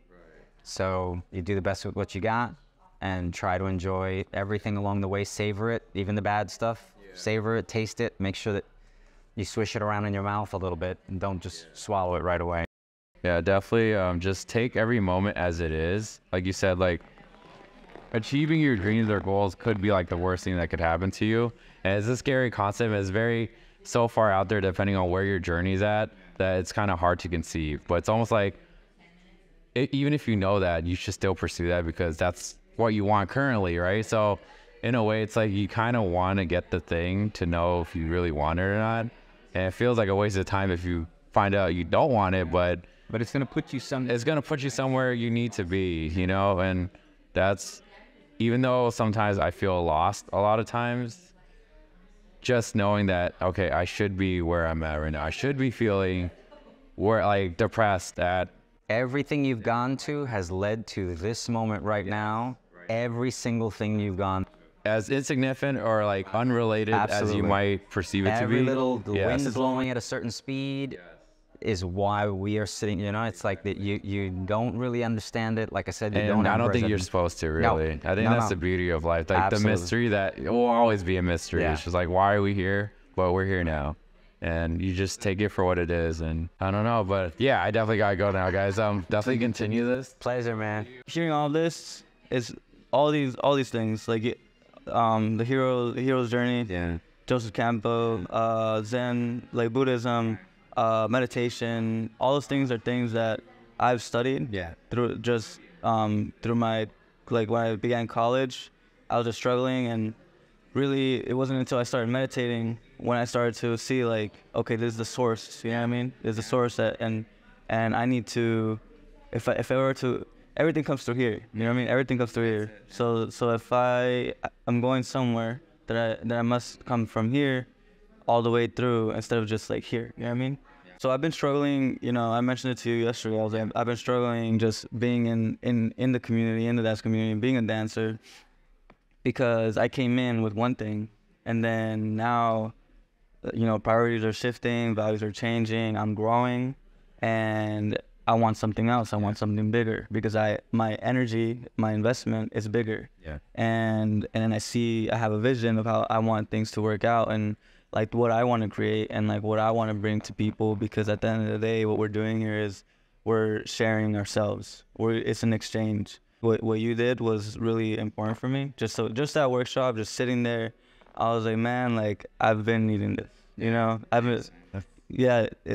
it's different, and like what you're doing, like I see you kind of like you are I won't say like a writer, but more like a thinker. Yeah. Like a philosopher. Yeah. And you use what I felt was you use the dance as a presentation of a concept. Exactly. And I think that's what I think, if we can kind of use that perspective in a way where we see dance as just a presentation of ourselves, which is a larger concept, then we're in tune with something which we're basically tuning into a catalyst. It's a catalyst, basically. And just like meditation is.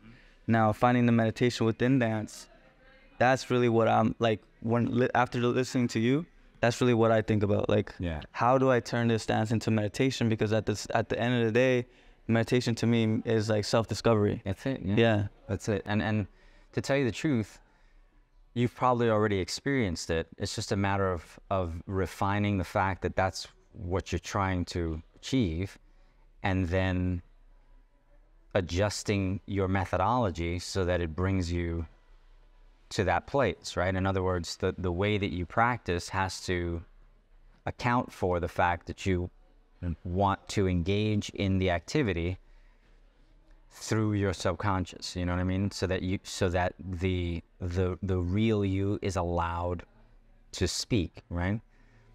And the real you is connected to everything, and it recognizes things. You know, there's a thing that I used to do. It's really deep, and I mean, it's hard for anybody to try it, but because I live in New York City, I have a unique opportunity to like apply this concept. So that book that I mentioned, the Gorin no Sho, the Book of Five Rings by Miyamoto Musashi, the swordsman, he mentions a technique of he's talking about the stance that you should adopt, and he says that you should unfocus your gaze, right?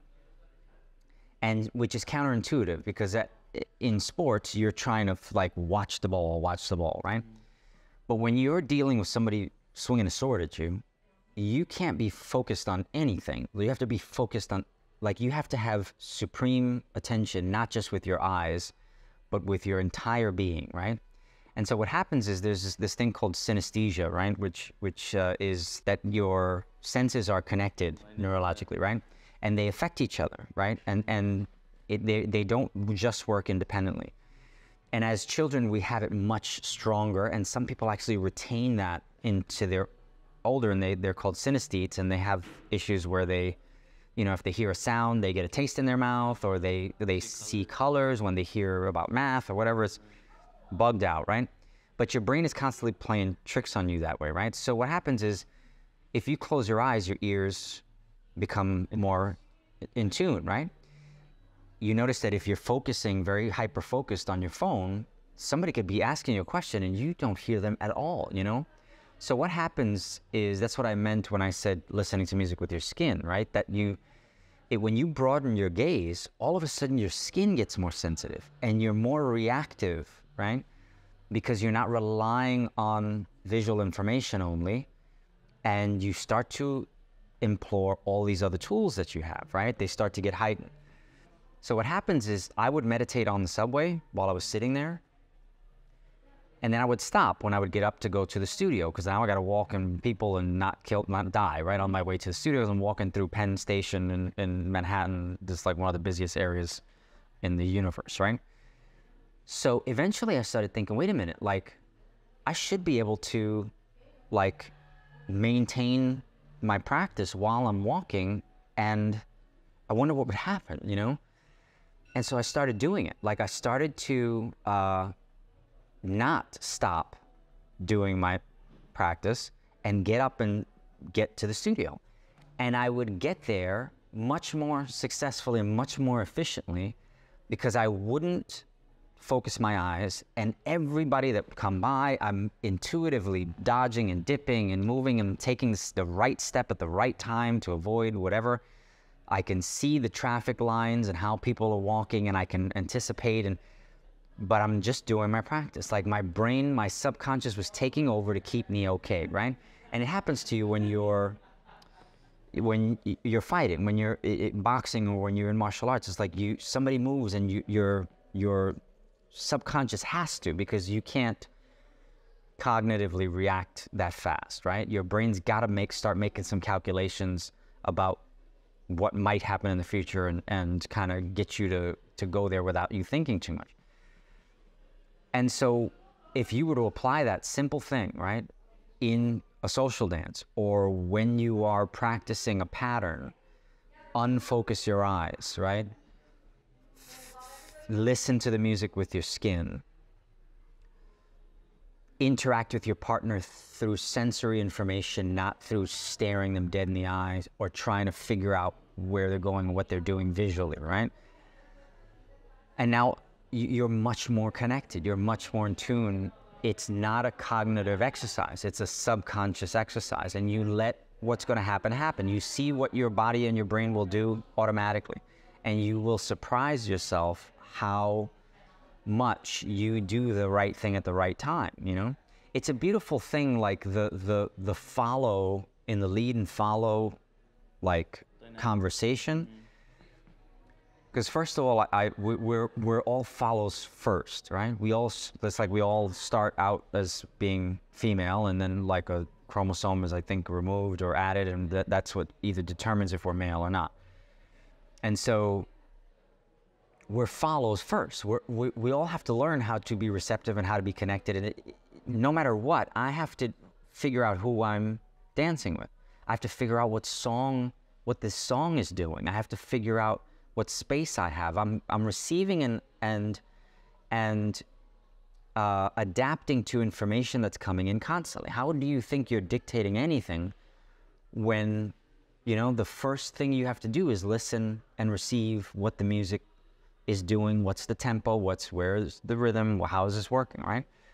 So we all start out as follows first. If I first engage with my partner to receive information instead of to broadcast constantly, you have a very different engagement, right? And in order to be sensitive enough to function that way, you have to turn it off. Like you have to turn the cognition part of it off and go on autopilot, and you start to get good at getting into the trance that happens to us, you know, every once in a while by happenstance, and we enjoy it so much, but we have no idea how to access it on a more regular basis.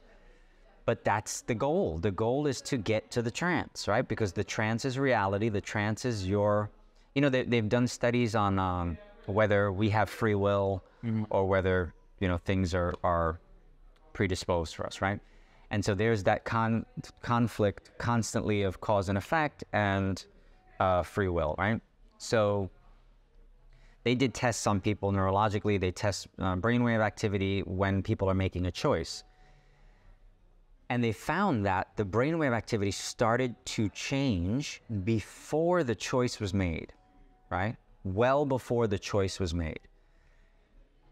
Not when the choice was made, like, and not even when they saw the question. There's other studies where people were having emotional responses to emotionally charged pictures, and the change in their emotional response was happening before the picture was shown to them, right? It's deep, like this deep, bro. We don't really understand time. We really don't understand the brain, right? So what's happening is that you're being acted upon by something is getting turned on that's helping you make the decision, right?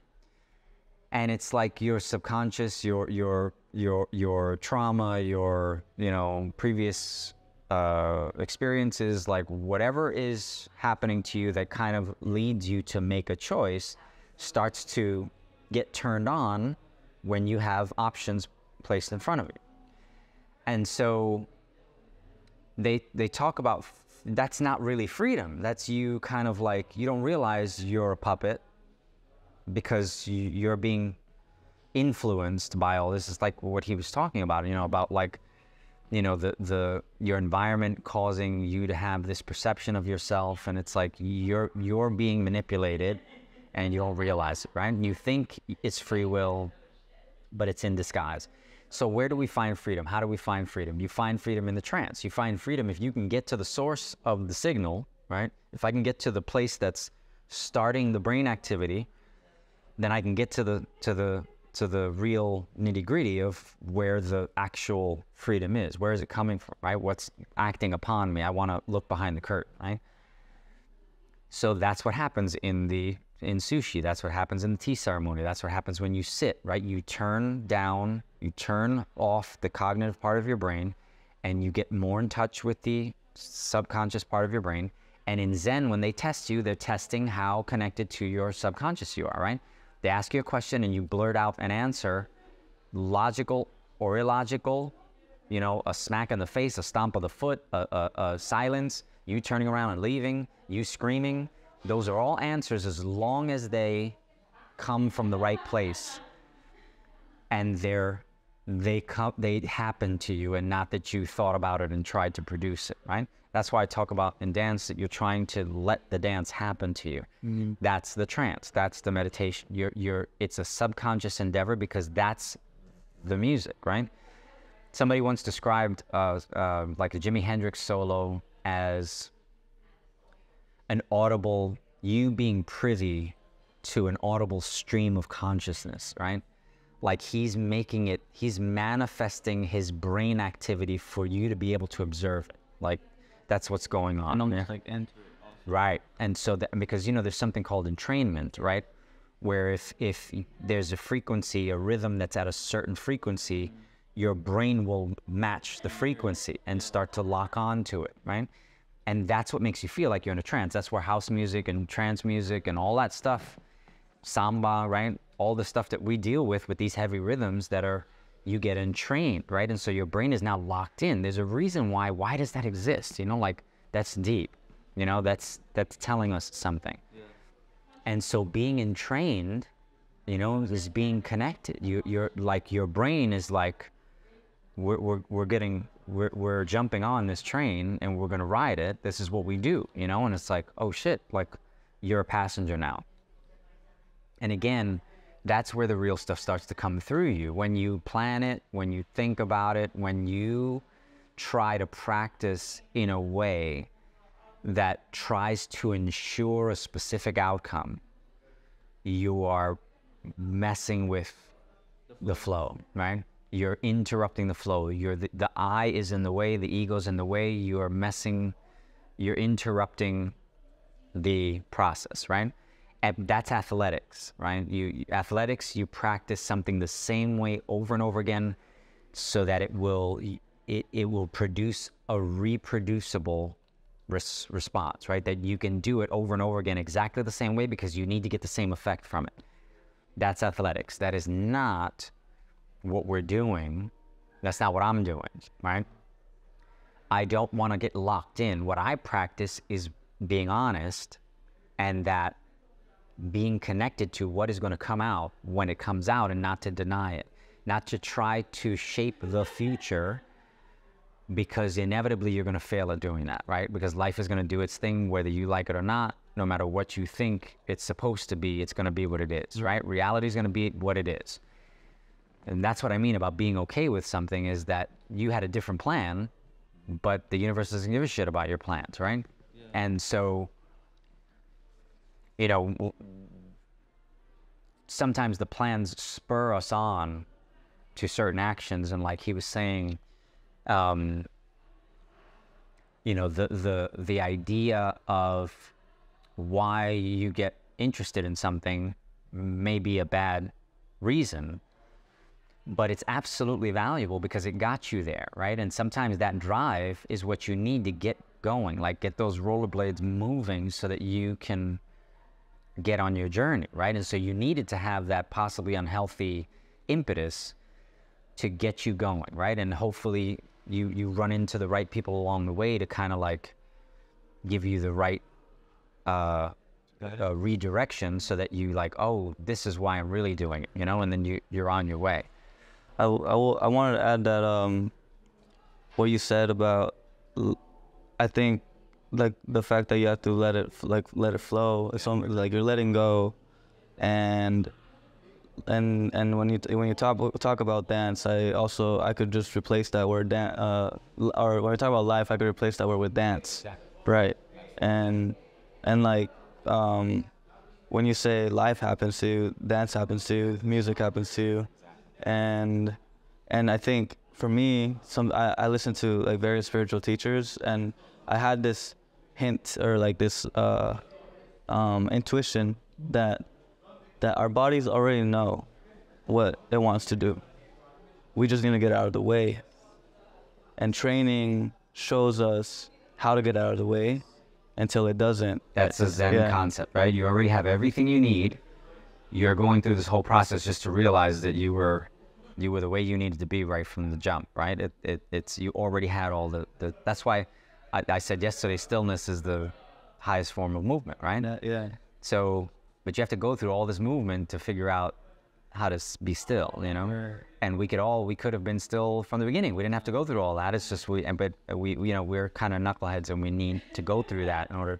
But that's yin yang. That's like the circle concept, right? That you know, in karate, you get a white belt to start. Then you eventually earn your way to a black belt, and then after a while, that black belt starts to fray and it starts to shred, it starts to get worn in and beat up, and it starts to turn white again, right? And so the masters have these beat up, shredded, you know, just a little bit of black on it, but it's almost completely white, and it's this beautiful representation of her. That's why I wear the white shoes, you know? It's like this representation of the beginner's mind, of like the fact that you were already okay the way you were. And you're just trying to get back there, right? We're trying to get back to the child's mind. They talk about the child's mind or the beginner's mind, you know, mushin, no mind, you know, it's like those are big concepts in Eastern philosophy, and they resonate and they're universally applicable. That's how you know your stuff is solid, right? That's how you know you have your shit together, right? In other words, that your concepts stand the test of being universally applicable, right? And so when I'm teaching a class and a teacher of children comes up to me and says, we do the same exact thing in childhood development.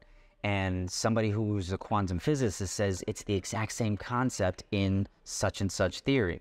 And somebody else who's a musician comes up and says, and you see this resonance of application of the same concepts, these universal concepts, you start to realize, maybe I'm on the right track here, you know, like I don't believe in, you know, mistakes or something's wrong or something's right. Things either allow you for infinite progression or they are limited concepts that eventually you're going to run into a ceiling, right? And so what happens is if that concept is limited, then something's wrong with it. I have to readdress the concept and adjust it to open that ceiling to allow me to continue to move.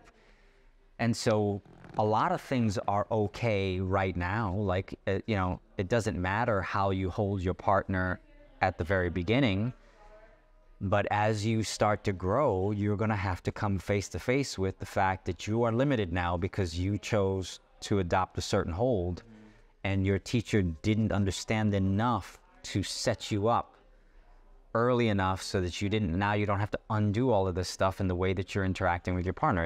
And that goes for how you use your feet, how you step, how you change weight, how you work out for dance. If you decide to work out for dance, a lot of people work out and all it's doing is interfering with their ability to dance because they don't know how to work out for dance, right? For the dance they do the way you want to do it, because it's hard to understand that until you understand the dance, right? So we do tons of stuff that is completely counterproductive to us developing and what we're trying to do, but it's because we're flying blind most of the time and that we don't have good teachers. And again, teachers that it doesn't have to be dance, right? It could be a really good music teacher and you'll go, oh shit, that's the same. I could use that in dance exactly the same way. I learned stuff from the Discovery Channel. I learned stuff from reading books about Zen. I learned apply stuff from freaking from karate, the way that we used to do things karate. It all works because it works, you know. And there's this concept that mastery is mastery at the end of the day, right? The methods are varied, but the mastery is universal. In other words, the way that you arrive at mastery, there's a lot of different roads you could take. I can choose the violin, I can choose making sushi, I can choose dance. But at the end of the day, what it means to master something, to become a master, really isn't a moment. It's a part of the process, but it's the same thing. We're all going to realize the same thing if we are lucky enough to arrive at mastery, right? It's universal. It doesn't matter how we got there. The idea is, right? It's far beyond the technical methodologies that we came up with in that kind of spurred us on to this self-discovery, right? There's somebody said there's no study worth undertaking that isn't a study of the self, right? In other words, whatever you do, if it's not you working on you somehow, if it's not you discovering you, then it's not really worth studying, right? It's not worth the effort. And all that really means is that everything is inherently has the potential to be right, self-revealing, right? You just have to know how to participate in it with the right mindset so that it functions for you that way. And again, the concepts, you know, you put concepts together in terms of methodology, in terms of what are the goals. If our goals are different, then what are the methods that we're going to use to achieve those goals? Those things have to be in line with each other. I can't have conflicting philosophies in different parts of the dance. They should all line up. They should be the same in different places. We never push, we always pull. Doesn't matter what we're doing. We never push, we never pull. We never use force. We operate from relaxation, not from tension. All of that is universal. I don't have to worry about, you know, in this area you do it this way and in this area you do it this way, right? And then you start finding out it also works for relationships and it also works for, you know, job pursuits and intellectual pursuits. And, you know, it's like all of a sudden you realize that it's universally applicable. And that's the why Zen is so like interesting to me, because, you know, I studied with the karate master and I tried to find the Zen master, and the karate master was the master of karate, the dance master was the master of dance, and the Zen master is the master of everything, right? Of all the underlying stuff that everybody else is using. That's where Zen is going. People say, oh, I do yoga, and in Zen they talk about constantly how there's no enlightenment to be found in India because they stopped doing it, right? When they brought it to China, they stopped doing the Zen stuff of it. Mm-hmm. It immediately became a Chinese art, which immediately was refined by the Japanese. And the Chan, Chinese Chan, which is the word for Zen, is very rare. And even within Buddhism, there's like, I don't know how many hundreds of types of Buddhism, but they're not all Zen focused. They don't all have that focus on enlightenment. And some people, they meditate, but they're not using the honed Japanese methods of achieving these like tried and true methods of getting people to have these realization experiences and to train them into the depth of that and to get them to be competent teachers of that. And, you know, they kind of refine the process. And so when I, you know, you can always tell where somebody is in their understanding, because my Zen understanding will always apply to the stuff that you're coming at me with, you know. And at the end of the day, Zen doesn't really agree with these other roundabout ideas, and they're probably right. You're probably not going to find enlightenment, so to speak, quotes, unquote, through a physical endeavor, you're going to have to get into the pure practice of ultimately being still and sitting and being directed by somebody who can show you how to sit that way. But they use in Zen training art to teach and deepen Zen understanding, photography, painting, calligraphy, right? And so absolutely, it is there, it exists. If you do them in concert, you're just enhancing your work, your spiritual work with what you're doing with dance. And at the end of the day, like I said, you know, ultimately you hope that everybody realizes the potential of the dance in its purity, the cultural significance of it, the depth of possibility for it to affect you and to affect others, right? The fact that you work on yourself and you practice as hard as you can because you don't know how it's going to change the world, right? You don't know how it's going to affect other people. I would say your practice is not yours, it's for everybody. You don't practice for yourself, you practice for everyone, right? No, the people couldn't break the 4-minute mile. That was like an impossibility. 4-minute mile is impossible. And then once one person did it, all of a sudden people started being able to do it left and right, right? So like collective consciousness, like we're all connected. We move together, whether we like it or not, whether we realize it or not. And so you work on yourself and I work on myself. And here we are talking about how it's affecting you, how it affects him, how it affects other people that are here, people that have never met me in Africa that tell me that they've been affected by things I've said or things that I've done on stage. You know, it's like you don't know. It's a big responsibility to think about that.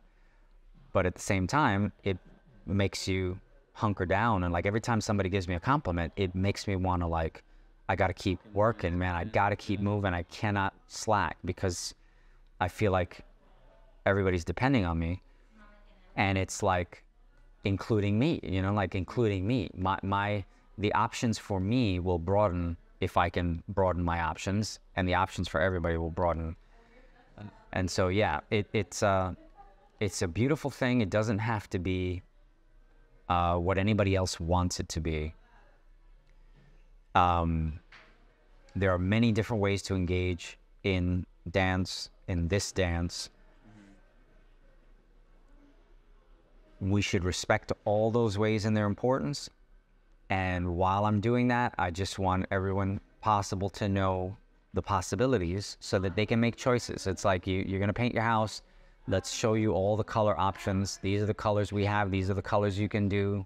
These are the styles you can use. And so you can make a choice, you know, and let's help you understand some of the repercussions of some of these choices so that you can have informed decision-making power and not just think that you have to be a Congress cabaret dancer in order to pursue this, you know, to any depth, so that there's possibility for those that may not feel like that's the thing that's attractive. Yeah.